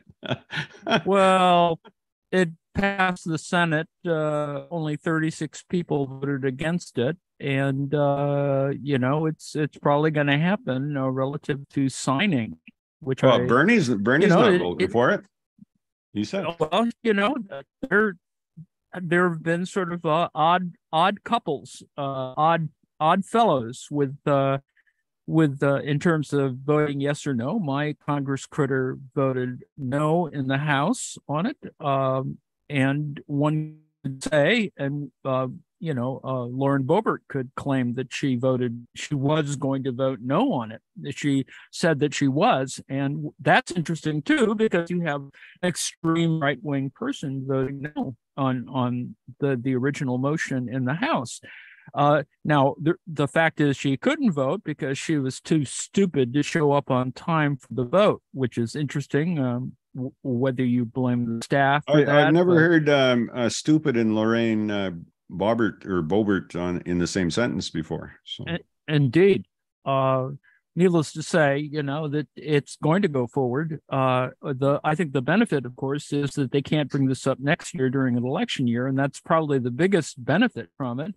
On the other hand, 136 some odd billion dollars was cut from the original proposal, which is neither here nor there, I suppose, because it is only 136 billion, and each billion could be, how many bombers does that make or whatever. So that's the other relationship. Wasn't that cut from the IRS? Yes. So we have some interesting, problems, but as I said, I think from a tactical point of view, it allows the Republicans to say sort of that they resisted something, but fortunately for a 2-year period, they can't make much hay out of it. And it's not going to result in more chaos during an election year, which is, I think, a very important problem, a much bigger problem, which we saw during the Trump administration. So really, that's my reading on the debt ceiling issue, of course, acknowledging that it's just absurd, and that only 2 countries in the entire globe have such rules or statutes. Well, it's not even a statute. Us and Denmark does it just simply as a bureaucratic detail, whereas we don't do it. We actually fight about it, which is even stupider. So yeah, well, it is, especially if the money's been voted on and budgeted, and then you got another chance the party has to cut things, right? Right. It's just, stupid. It's a nuisance, if nothing else. And again, that's what the GOP is doing these days. I think there's plenty of other things, but right. We're in a country that prosecutes people for drawing guns. That's true. I don't, our nation is just filled with absurd little laws. I think there's still paper bag laws, right, in the States. What kind of if you buy an alcohol, Oh, what? well, you have laws. You can't fill up your own car in New Jersey and stuff, right? Oh, well, there's that. Yes. But I mean, if you buy an alcoholic beverage and you're consuming it outdoors, you have to consume it with a paper bag around the bottle. Really? So good old days. Well, they just we're just catching up because now you can consume a alcoholic beverage in a park now, and before you couldn't. There you go. But when I was in Denmark, you could walk around with it, right? So. Oh, no, this is just the absurdity of certain things, but it is interesting. I mean, because what is it? It is a kind of effects argument, Right. Consuming alcoholic beverages in public. What is that? Does that affect children? I guess they see it's more okay to do it because it's not in a paper bag, or if it's in a paper bag, you automatically assume that it's alcohol, which in high school helped your. Oh, just lost. And I don't know if there's a tornado there or something. It's I appreciate the words you say when I can hear them. So we're going to. Is Rick in the house? Welcome to the Hotel California. WHLL Hell's Rock Radio. Today's hits, yesterday's favorites. The classic Crunch at Lunch with real relevant host Rusty Rush Limbaugh continues. We just heard the Eagles for 6,000 times now. I'm Rusty Rush Limbaugh with the top headlines for your porridge break. You're ahead of me there, Rush. How are you? I'm doing fine. How are you, Walter? Good. How's hell? How's hell, buddy? It's doing fine. But look, you understand, I'm live on the air right now trying to do my news bit while I spin the discs for classic rock radio's Hell's Rock Radio hits. Do you understand that? What's the name of your show, Rush? No. It's not a show. I'm just a damn DJ now. They took away my show when I got to hell. We should have took away your show when you were alive, buddy. No, you don't understand. It's downright an injustice. I play the Eagles over and over again, and then they let me read some headlines. It's as if I never made it in AM talk radio. Well, that's it. You're still on AM then, right? That's its own form of hell. Well, hell only has AM radio, and as you can see, this is a problem for me, as modern cars are coming without AM receivers anymore. True. Feminazis. Well, satellite radio is the way to go now, I guess. Bipartisanship. So you're playing Hotel California day and night, constantly, right? Over and over again until it drives one insane. But this is truly hell. I have no doubt. Even their last album. I have some headlines that I was going to read to the fine people who are commuting back to their horrible lunch breaks in hell. And if you don't mind, I'd like to get to this before time runs out. Do you mind? I do not mind at all. So President Biden is signing the debt ceiling bill today after mindlessly tripping on a sandbag yesterday. I'd say he's too old, but I'm dead. Unemployment remains low as my boss, Roger Ailes, hyphenated Satan, was able to claim so many souls during the COVID boom that I'm telling you, folks, Trump 2024, make hell great again. Wildfire season, seeing major growth. And while it doesn't directly affect my fellow Americans here in hell, I fully support hell on earth. My good friend and roommate, Ronald Reagan, is excited to see Hunter Biden's nudes. Bipartisanship. Now, while I've got your ear, folks, I want to remind you that the Hell Rock Radio Summer Bash is coming up this weekend at the only venue in town, the Outback Steakhouse. Neil Peart's Jazz Quartet opens Friday, and Pat Boone will perform his metal album in its entirety on Saturday night. Ouch. Only venue in town and the only game in town. Go watch.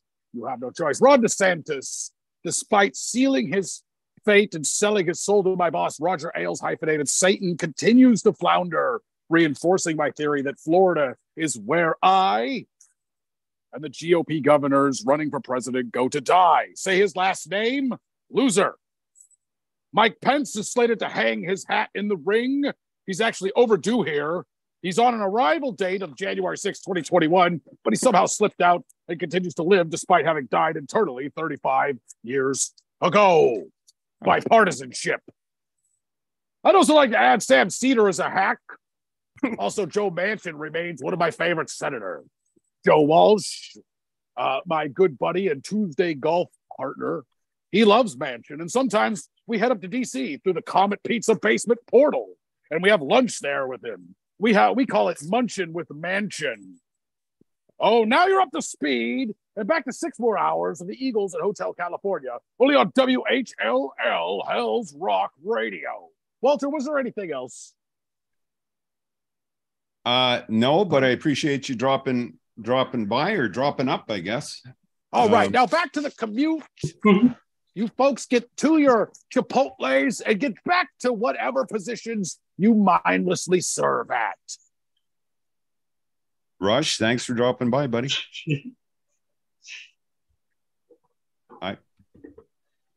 Is there anything we can do for you? You think Hal might have mellowed, Rush? I think so. I could use a Tums. I think he was meaner before. All right, Rush, you take care as best you can. To the Hotel California. Yeah. Okay, that was Rush. And Dave, do you still got more? How's your woodworking going, Dave? Because we're going to bring in Cameron and Charity right away here, so I'm going to remove you. You're good? Okay, keep up the good work, buddy. That's working with your hands. Good job.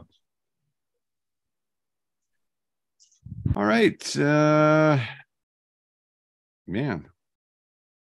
I'm still not good at this. So Cameron, where are you?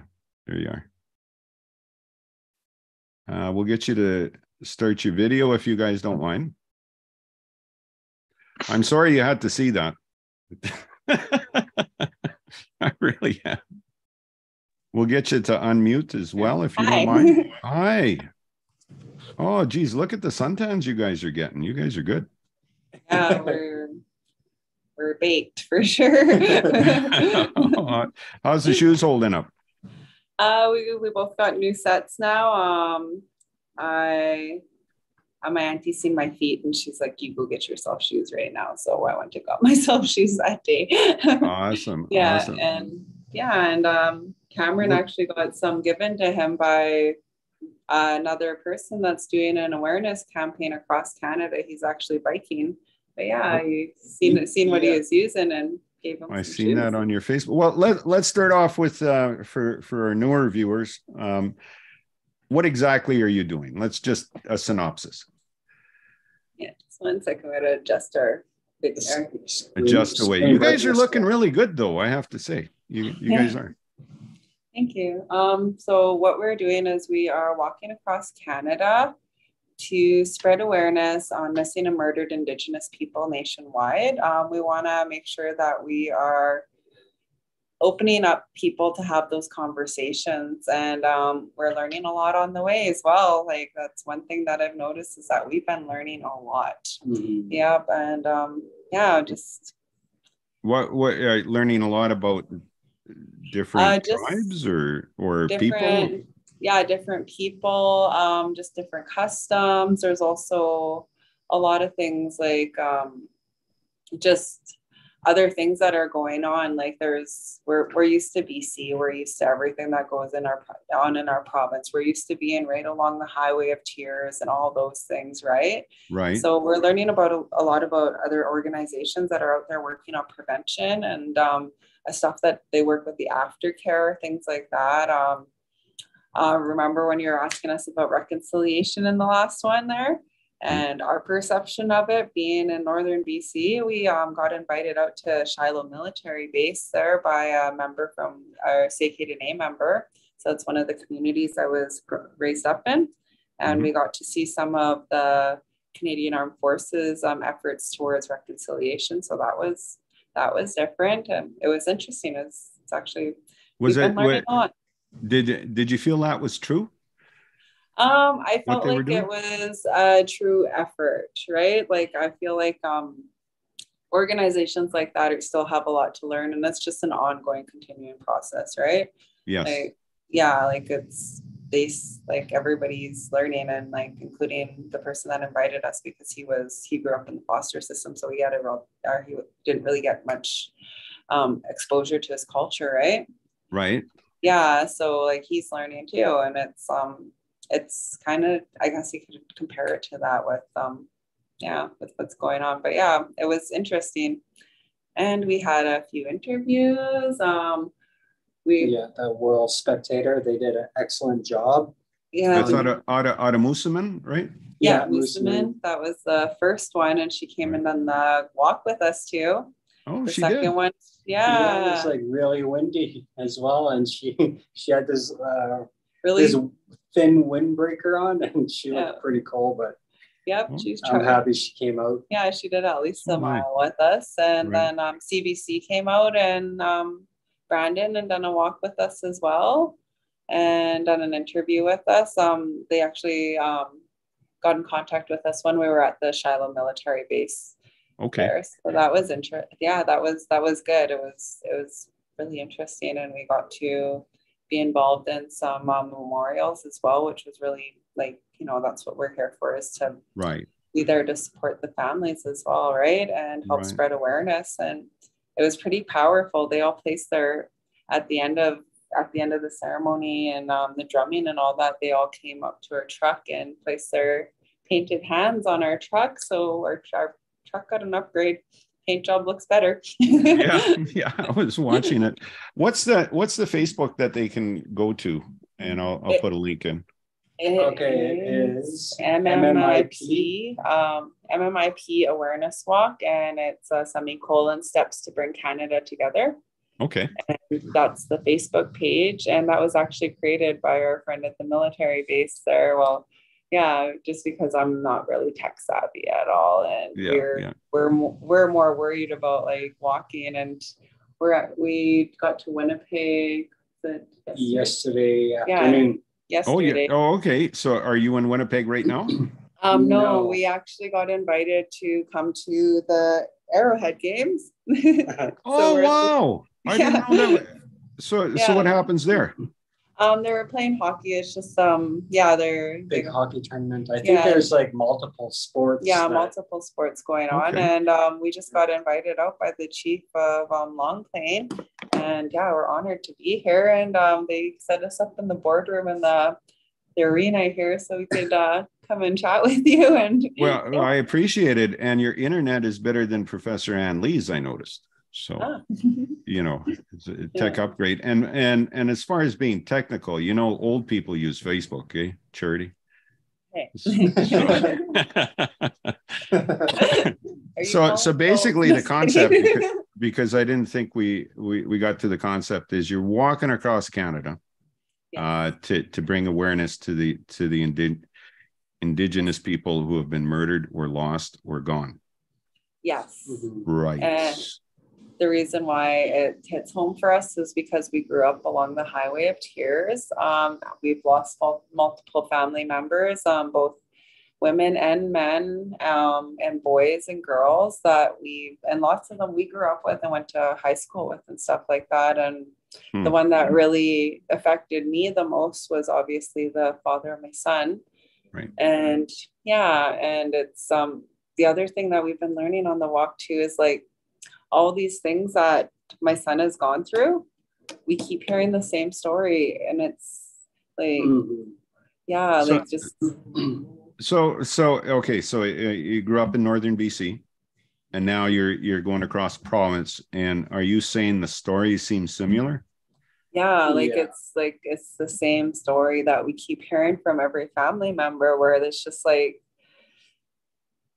and the hard part is like afterwards, like though, like the thing that always gets them is like they'll be doing something and they'll see somebody similar, or they look like their family member from far away. And I know like that was really tough on my son. Like he would, Father's Day, he'd think it was his dad walking towards the school. And when the 100. Yeah, and then I would get a phone call. That's tough, man. Yeah. So I think now, are we getting the sense, okay, this is not just in northern BC, this could be a national issue. What's happening? It is a national, it's most definitely a national issue. The statistics are there. Mm-hmm. And some of the stories that they come back to is like always following on the person, the family member is always doing the work. There's like no outside like help from. It's minimal outside help, like minimal. Everything's been minimal for what's provided to the family. And it's just like, the families are the ones that are worried about how they're going to get money to do these searches. Like I seen a post the other day and I shared it, and it's, she's trying to sell or do a 50-50 draw on Facebook. So that way she can get enough money to go and do a search. Cause she heard there was a sighting here and stuff like that. Right. Like there has been like some new developments as far as like the government giving the funds for the MMIW, the aftercare stuff. And yeah, like I've been saying in all of our articles, there is like, we're definitely not the people that sit at these big tables. We are not. We're the people that sit at the big tables and make these decisions, like as far as like the inquiry and stuff like that. We are the people that are living the reality, right? And yeah, so it's nice to see these positive changes. Today we were at the Manitoba Legislative Building in Winnipeg there, for the fourth anniversary since they released the final report on the MMWG2S inquiry, right? So there was tons of matriarchs there, and just listening to them speak was absolutely humbling. Like it's like powerful, eh? Yeah, it was very powerful. Yeah. That's right. Do you get advice from some of these matriarchs and stuff? We didn't really get. We do get advice from some of them, but we didn't really have a chance to talk. Like we were all standing outside for like 2 hours in the heat, and everybody dispersed pretty quick. And did have a brief interview with APTN. I felt like I had a little bit too much heat by then. Like I think I saw the after effects, but it's exposure. yeah, it is. It is. So are you finding you are getting some media attention? I know you said, do you have some coming up too? Or not yet? You're still. We might have something coming up here on Monday, so I'm excited about that. Yeah, on Monday we have something back home. That's what I got a hold of the Prince George Citizen. Yeah. Oh, we have 2 on Monday now because. More the merrier. Yeah. Oh yes, because the chief here. We're not. That's not unconfirmed yet, so we're not sure. Yeah. Okay. Yeah. Monday, the Prince George Citizen, so something from back home. So that's nice. Yeah, that's what I wanted to do, is get them to know that what we're doing and when we are going to end it and where we're going to end it. Right. And we've been getting, we got to tell them about what your family's been doing for support. It's insane. Yes. Tell us. Yeah. People want to know, buddy. Come on. Yeah. My family, I think it started off with my Uncle Ron. He sent me a text message and a picture. He's like a selfie. And he's like, I'm out here walking for you guys. I'm walking with you guys. And then it just snowballed. And now my auntie's out, my sister's out, my nephew, he just got back from Jamaica. Right. He was there for like 2 months, over 2 months for work. And he got back, and the first night back, or the first day off, he did like 20 kilometers. And the next day he done another 20. And they're like, I don't know how you guys do this on a daily. And my feet are starting to blister up, and like just duct tape. Yeah. So yeah, I'm hoping it starts something, and we're trying to get people to send in videos saying I walk for, and you enter in the name, obviously, of the person that is murdered or missing. So we just want to put like a face behind it, right? Like, so that way people can see how much of a national issue this is. Oh yeah. So they can impact and international too.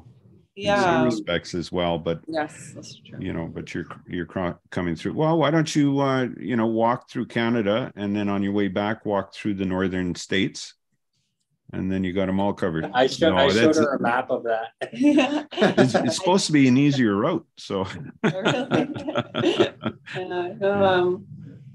I really want to, like what we're talking about, the highway tiers, that's solidified for sure now.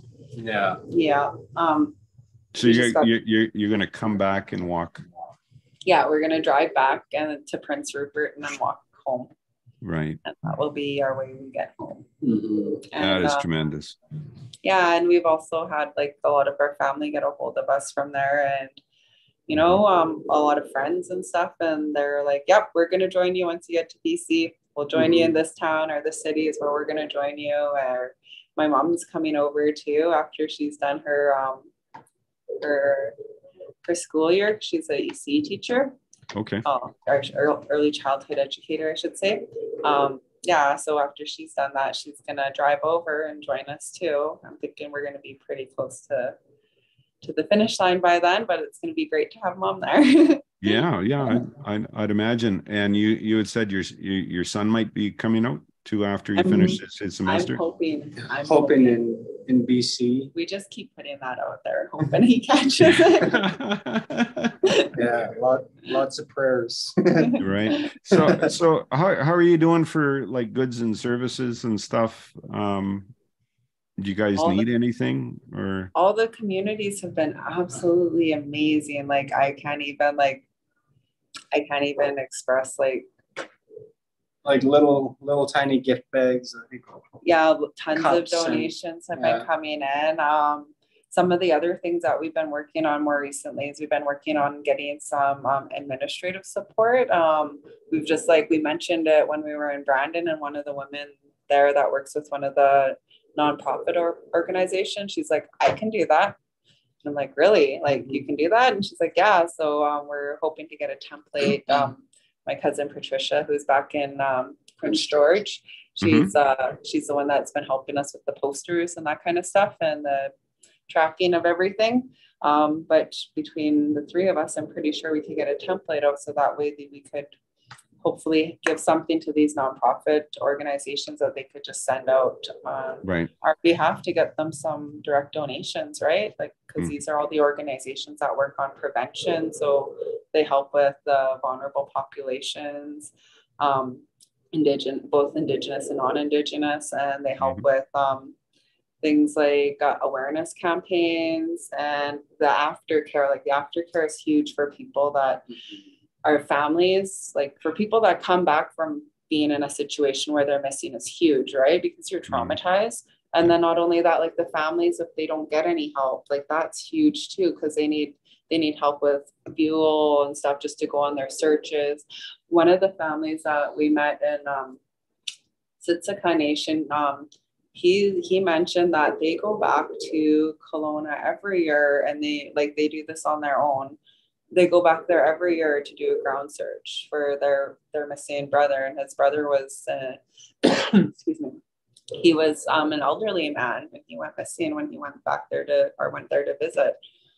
Yeah, and it's just like this is stuff that they're doing out of pocket. So like the aftercare is huge, right? And I don't think nobody ever realizes that, or even what's going on in Manitoba right now. Like it was, or in Winnipeg, like it was really heavy when we were coming into this province, just knowing what we were like. You could just you could feel that. You could feel that kind of the energy of like this, like people are hurting, and it's because their people are getting thrown into dumpsters and then dropped into landfills, and that's not okay. It's just a lot of things that are just happening, and it's just yeah, like the aftercare is huge. I agree, especially like you said, after the trauma, losing somebody, and then especially if there's children involved, right? And so I got a question for you. It's kind of off, a little bit off topic. Would so the little bit I know of Indigenous language is from my region, right?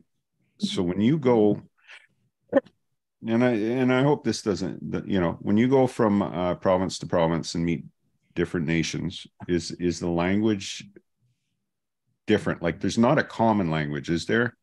No. Yeah, you know, it's like what do I know? Nahe, Astum, or Pookum, you know. Yeah, like I know what those ones are actually, but there's not a common language, and it's just from exposure that you learn it. And a lot of them, like I'll understand just from having friends. It's just literally from exposure, like you know, or else because they're kind of similar dialects, like you could kind of figure it out when they're saying, or when they're typing it on online, if they're saying like thank you or I love you, like I can kind of figure that out, but not all the time. And when like you noticed that too, that one day you're like, I don't, or she said, and then he looked at me, I'm like, that means thank you. Like, and I can't even remember how I knew that meant thank you, but like, it's just, right. Instinctive. You kind of get a feel for that. Right. Because when I was up at Mount Milligan, we had a lady come in from Kelowna, and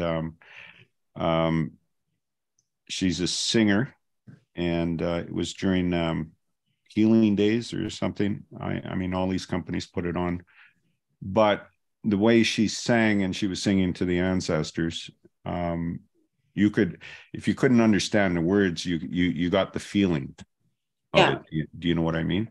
So so when you talk to other people, the story is similar. There's no trouble communicating the pain and the hurt, right? No. With these people, and I think, or you can feel it, right? Yeah, like you can feel it, and sometimes it actually, like, yeah, sometimes like when we done the call out for videos of people to share their story, like I've been finally, like, it's taken me this long to be able to talk about like my story, right, or like how it has affected me and my son. And when we did the call out, I'm like, I felt like, you know, I could, like, I thought I could handle it. And then when you hear the stories, it brings back quite a bit of trauma, and it's not an easy thing to talk about. So it's something that, you know, you just like, you really appreciate when they share it, because it's pretty profound, like the range of emotions that you could feel, like just from having that interaction. And it's like, if you're feeling that, can you imagine how they're feeling while they're talking to you about it? Totally. Yeah. No, that's true. So what's your next steps? I like that. What are your next steps here? In front of each other, one in front of the other. So next is, we have some stuff to do on Monday for media, and then after that, I think that feels like we're gonna hold off too long though, but I think I was mentioning because the chief here wants to do something on Monday. So it's Friday right now, so we got the whole weekend.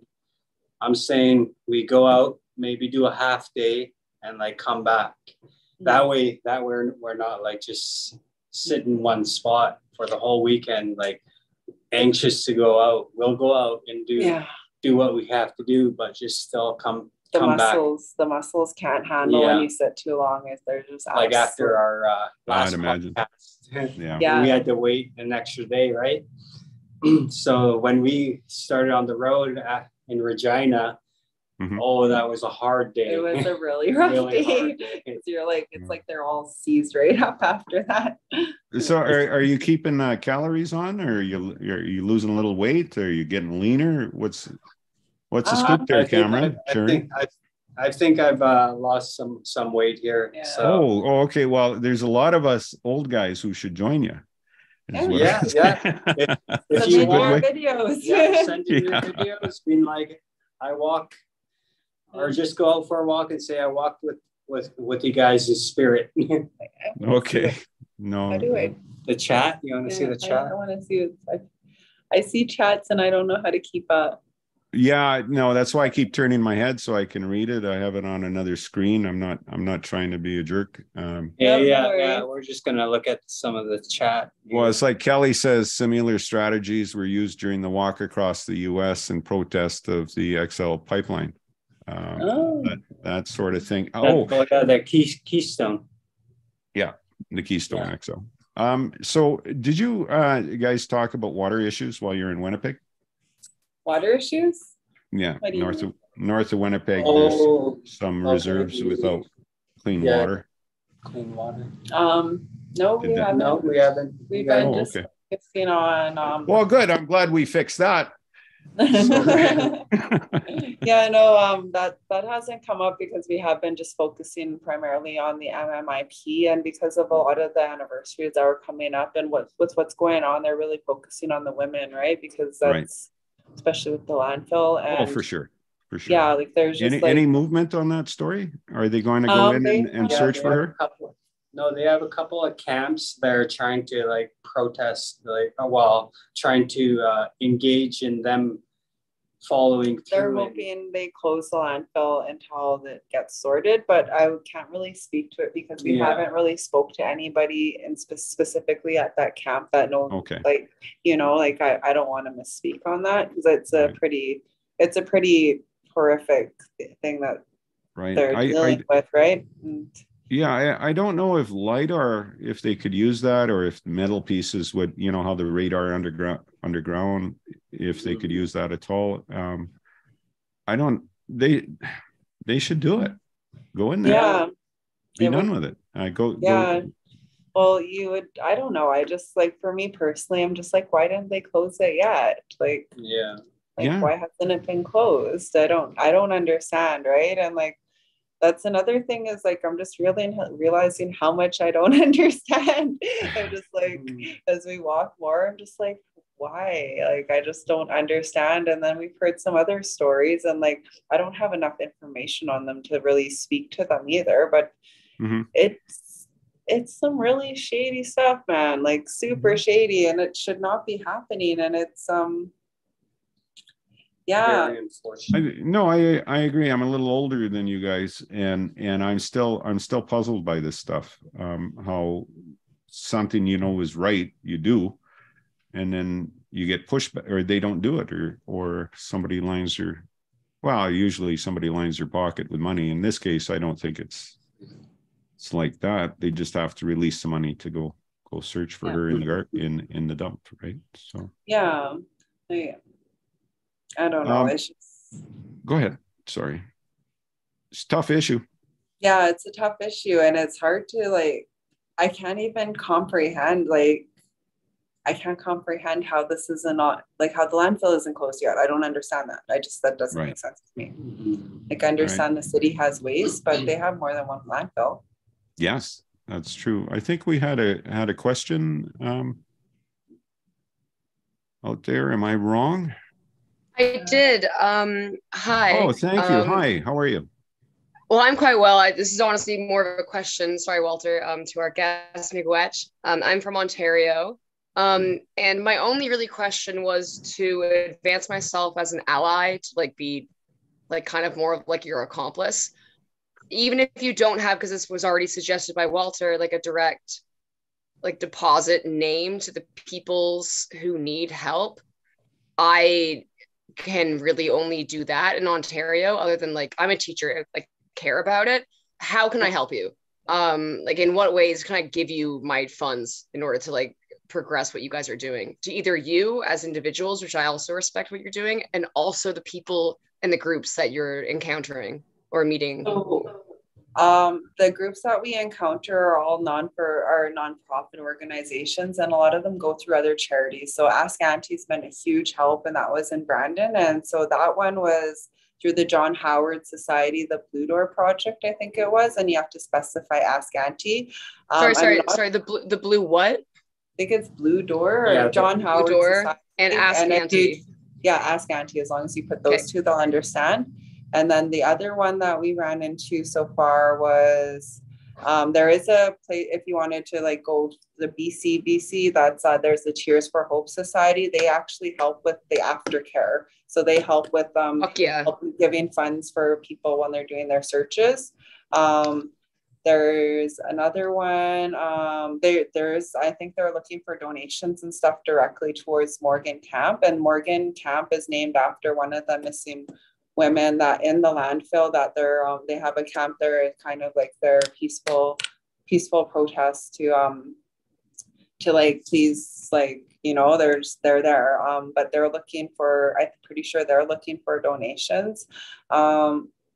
There's like, and the prevention too, like the prevention, like helping people that are in the homeless populations and stuff like that, that's huge, because what they found, from my understanding, what they found with what was going on in Winnipeg here was that they were targeting homeless people. That's what was going on, is like he was targeting homeless women. And it was, yeah. So that was, and then he was throwing them in a dumpster, and then the dumpsters would get brought to the landfill. And they were, so like they're helping with the prevention is also vital across the board, and every province has this issue, right? Mm-hmm. Like the homelessness, the vulnerable populations. And when we were at the legislative building today, one of the matriarchs there that spoke brought up a really good point. She's like, they're as easily and accessible as drugs are across this country. That's how easily and accessible all these resources should be. Like it's actually quite hard to get resources when to people that are in need. Yes. Like they're not as accessible as it is to go and grab drugs, which is not right. Like that is like, what's wrong? We got to work on this, guys. Yeah, I agree. What about yourselves though? Because can we help you guys out with fuel and stuff like that? Because it's costing you guys money too to do this. Last time we did your Gmail, I don't know, do you want? Yeah, that's all we really use is the Gmail, or the MMIP. We get gift cards, but yeah, like I said, we've been really focused on getting donations to those organizations that really need them, because they're helping keep people out of there. But there is a Gmail for EMTs. That's if there's only direct deposit, then just What would the Gmail address be then if somebody wants to help you with fuel? MMIPawarenesswalk @gmail.com. You could share the poster if you want on here. Did I send that one to you? And do you know how do I send it? I would appreciate both. By all means. Yeah. Okay. How do I do this? Hold on. You could send it to me in the chat, my dear. Okay. I think. Okay. I might be able to log on my phone. No, hold on. I'll keep talking and I'll get it. Okay. Yeah. Keep talking, Charity. So, are there any more questions from the audience, sir? Oh, good. So we have. Does anybody have any more questions? I mean, it's such shy guys we have. These guys used to be really talkative, but actually, last time you were on, I really engaged in some good discussion about what you're doing, and everybody appreciates that fact. And I think you caught some people unawares, just like you did, because all of a sudden, boom, you're gone on your walk, and which is cool. And people are just beginning to realize the steps involved. Oh, here we go. There's the if we want. Okay. Hello again. This, I guess, is more. I didn't want to ask this because it's once again that trauma that I'll never be able to reimburse you with. When what was it, about like 5 years ago, the Wet'suwet'en, which is a representation. You can honestly explain this better than I can. A representation of many different tribes or groups of people who are on the West Coast. In what ways can you describe perhaps this would be more aware in people's minds, the Wet'suwet'en protests against a pipeline. How does that tie into the fact that there are missing and murdered Indigenous women, girls, men, boys, and Two-Spirit people? What is the connection there?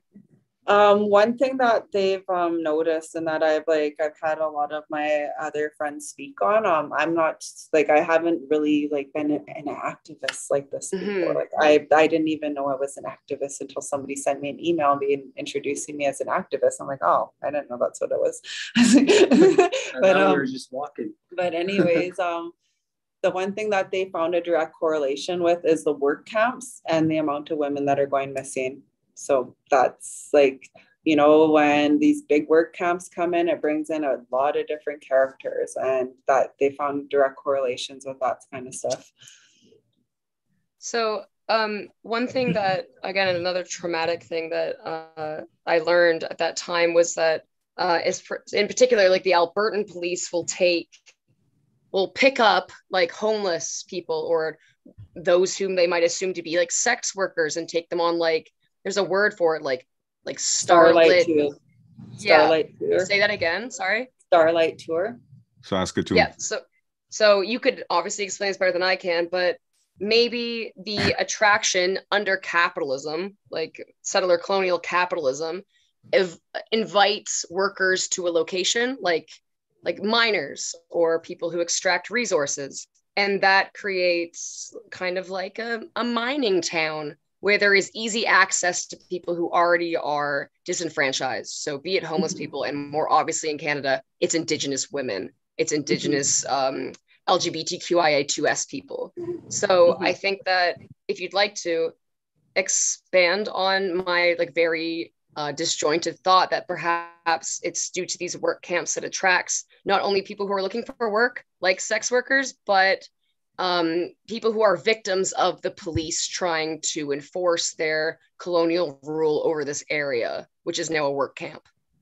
Yeah. I don't know if I could really expand on that too much, to be honest. All I know is, like, even as I was just talking to a lady about this, we had a really different experience with one of the police officers in Saskatchewan. And I know, like, you heard about the Starlight Tours in Alberta specifically. I've heard about them in Saskatchewan my whole life, right? Because this is my first time to the prairies, to be honest. And the Starlight Tours don't happen. Well, haven't heard of them happening in BC, right? From what I know. So I'm not really too familiar with it. And like I said, I'm learning a lot as I go. I definitely believe that there's a strong tie with work camps and with those kind of instances happening. But I can't really answer that question because I don't know enough about it, except for like when we're walking, like we stopped in at one of the gas stations, and one of the guys even mentioned that, yeah, we didn't think we're going to get out alive that time. And I'm like, holy crap, like these guys are young guys, right? Yeah, like I definitely know there's a link between those type of work camps coming in, those kind of personalities coming in, the link with the RCMP there. It's hard to say because, like, I know as I was moving over, like my family was getting worried because they were getting worried about, they heard the RCMP were worse in this spot. They were worse in this spot. And like, we haven't seen that yet personally. And I don't know if it's just because we are in the public eye, or I don't know if it's going to get worse. Like, I can only speak to my experience, and I really wish I had more of a better answer for you. I'm sorry. No, thank you. Thank you so much. I really did express my question as something to invite the rest of the audience who are maybe not Canadian, who maybe don't know that particular phrase, to talk about it. So thank you so much for talking about it. Thank you. And the U.S. Border Patrol has also been known to do that too as well. What you're talking about too was a big court case, Saskatoon, I believe, and they drove a guy out and it was minus 40. Mm-hmm. And they did that regular, and then they would, I think, bet on if he'll make it back. I mean, it's just egregious is what it is, especially in the cold in Canada, right? So what's your next town? Where you guys? Thunder Bay. Say it's Thunder Bay. Or is it? I hope we could do it in the day, but I think Thunder Bay is pretty far. Oh, okay. I think Thunder Bay might be, once we start walking, maybe 5 days to Thunder Bay. I can't. Right. I don't know the distance from. now. So yeah. So what's your route? You're on Highway 1 or 16? Yeah, we're still on Highway 1. Still Highway 1. Okay. We stick to Highway 1. Or as my friend would say, Thunder Bay. I don't know if Charity talked about the officer on how kind he was. We had the most in Saskatchewan. The most insane experience with the police officer. Like, I've never had an experience with the police officer. Charity, tell us more. Okay, so what happened? I was taking a break, and I was at the window, the passenger side window, and a cop pulls up in front of us, our police officer, and then she's like, "Oh no!" I'm like, "I'll go talk to him." So I walked up to the cruiser, and he came out, and he's like really like asking a bunch of questions on what we were doing. And I was looking for my license and registration while he's doing this, and I'm like, "Am I supposed to start videotaping this occurrence right now? So I have like evidence, or should I be phoning someone so I have a witness? Like, I'm from BC and I'm native." And and instead he asked if we needed water, and we were pretty good on water. So he went to Timmy's and brought us back Tim Hortons. He brought us back a coffee and a tea. Yeah, awesome. It's like the police in Saskatchewan are different. But and then that was like, I was really nervous about that one too, because that's where I heard all these Starlight tours are happening at, and I do not doubt that they're happening. Like, obviously, like it wouldn't be a court case if these things aren't happening. Right. But it was a good reminder that not everybody's terrible, right? Like it's just like so that was comforting, but it was like I was scared. Like, I was really, really scared, to be honest. Like I was actually really scared. I was like, "Oh, okay, I'll go talk to him." Yeah, I would imagine. So okay, so so where is the next place you're going to be? Let's look. We are keeping up our Facebook page now that we have one created, and it's called. We'll put the link in the description. Okay, you got that one, right? You're on there. Oh yeah, you betcha. I'm on it every day. All right, perfect. Right. Yeah. So don't you see me liking things? My gosh. Yes, Jerry. I noticed that. That's awesome. Thank you. He's Sarita, maybe. Sarita. Yeah, or Elma. That might be. Don't judge me. I'll butcher stuff. Just No, that won't be it. This one might be doable. Prada. Is it Prada? Prawda? I don't know. These are all Manitoba names, or are they Ontario? Yeah. We can pretty much do 40 kilometers. I'm gonna stay with 40 because I like the 20 and 20. That works good for me. So what do you do? Do you go out and then come back to sleep, or do you sleep in the truck, or do you camp, or how's this working? It all depends. Since the ticks came, and we have Gretchen with us, of course. We have Gretchen, and the ticks are insane this year. Apparently, like, I thought it was just always bad, but I guess they're really bad this year. I guess they're really bad. So I just And Gretchen is shivering on the floor here because she's used to being in a hot truck. Here, let's show everyone Gretchen. Yeah, you guys got to meet Gretchen. Yeah, let's meet Gretchen. She's part of the team. Oh, she's how old? She is 5 or 6. Oh, sorry. Yeah, she's just shivering down there. I'm like, oh. But because we had to pull a couple off of her. Really? And she had a sponsor as well too on the way in Moosomin, and a lady gave her a couple $100 so she could get her tick medicine and all this stuff. And it was like, so that was actually quite that was amazing. I thought that was she needs special dog food because her stomach will turn if she doesn't have the right dog food. So it's pretty expensive. Yes. And, she was I went to go bath her in the laundromat. They had a dog wash there.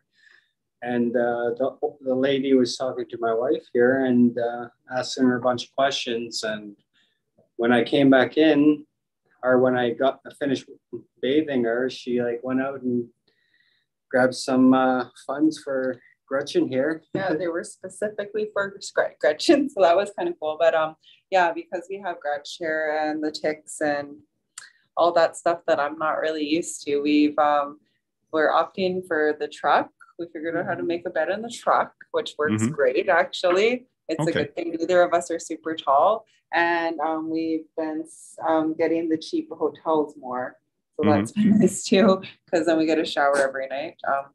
She has a bunch of stuff stuck to her already. Are you pulling ticks off her? No, we're pulling. She's been rolling around because the trees, they're the buds on the trees, the sticky part. Yeah, she has those all over her. No, we're not with the sap. She just lays there, right? Actually, that is a tick. Yeah. Oh, damn is right. Yeah. Yeah, but she did get her tick medicine, so she'll be good. But yeah. Excellent. Okay. Well, what's the chances of us touching base again in a week or so? Well, I think that sounds good. A reoccurrence is definitely. So we'll stick to the half hour. Yeah. And the end of the hour. I really want to go watch the hockey game. Oh no, you don't. No. Don't worry about it. Okay. Well, do you want to leave us with anything, or we'll just say we'll see you next time. Good luck to you guys. If there's any questions, that would be nice if there was any questions. I don't know, a whole bunch of thank yous in the chat. So I guess there are no questions, which is surprising from this crowd, I'll tell you that. And if any media people. What's the disparage question? I'm not disparaging any questions. Right? She says dog ticks don't give Lyme disease. So, that's great. That's good. I'm an outdoor educator. Dog ticks are, there's like a word for it. I don't remember, but like the ones that go after dogs don't give Lyme disease. That's all I have to say. And Walter, I was just saying that you keep saying that we have no questions, but I did ask some. It doesn't really matter. No. Any but if anyone questions? else would like to ask any questions, like we do have boots on the ground people who are here helping, like any kind of movement they could. Right. And don't forget, another way to support. Thank you, Ari. Go ahead, Sherry. Sorry. Oh, I said, and don't forget, guys, another way you guys could support is just share our posts.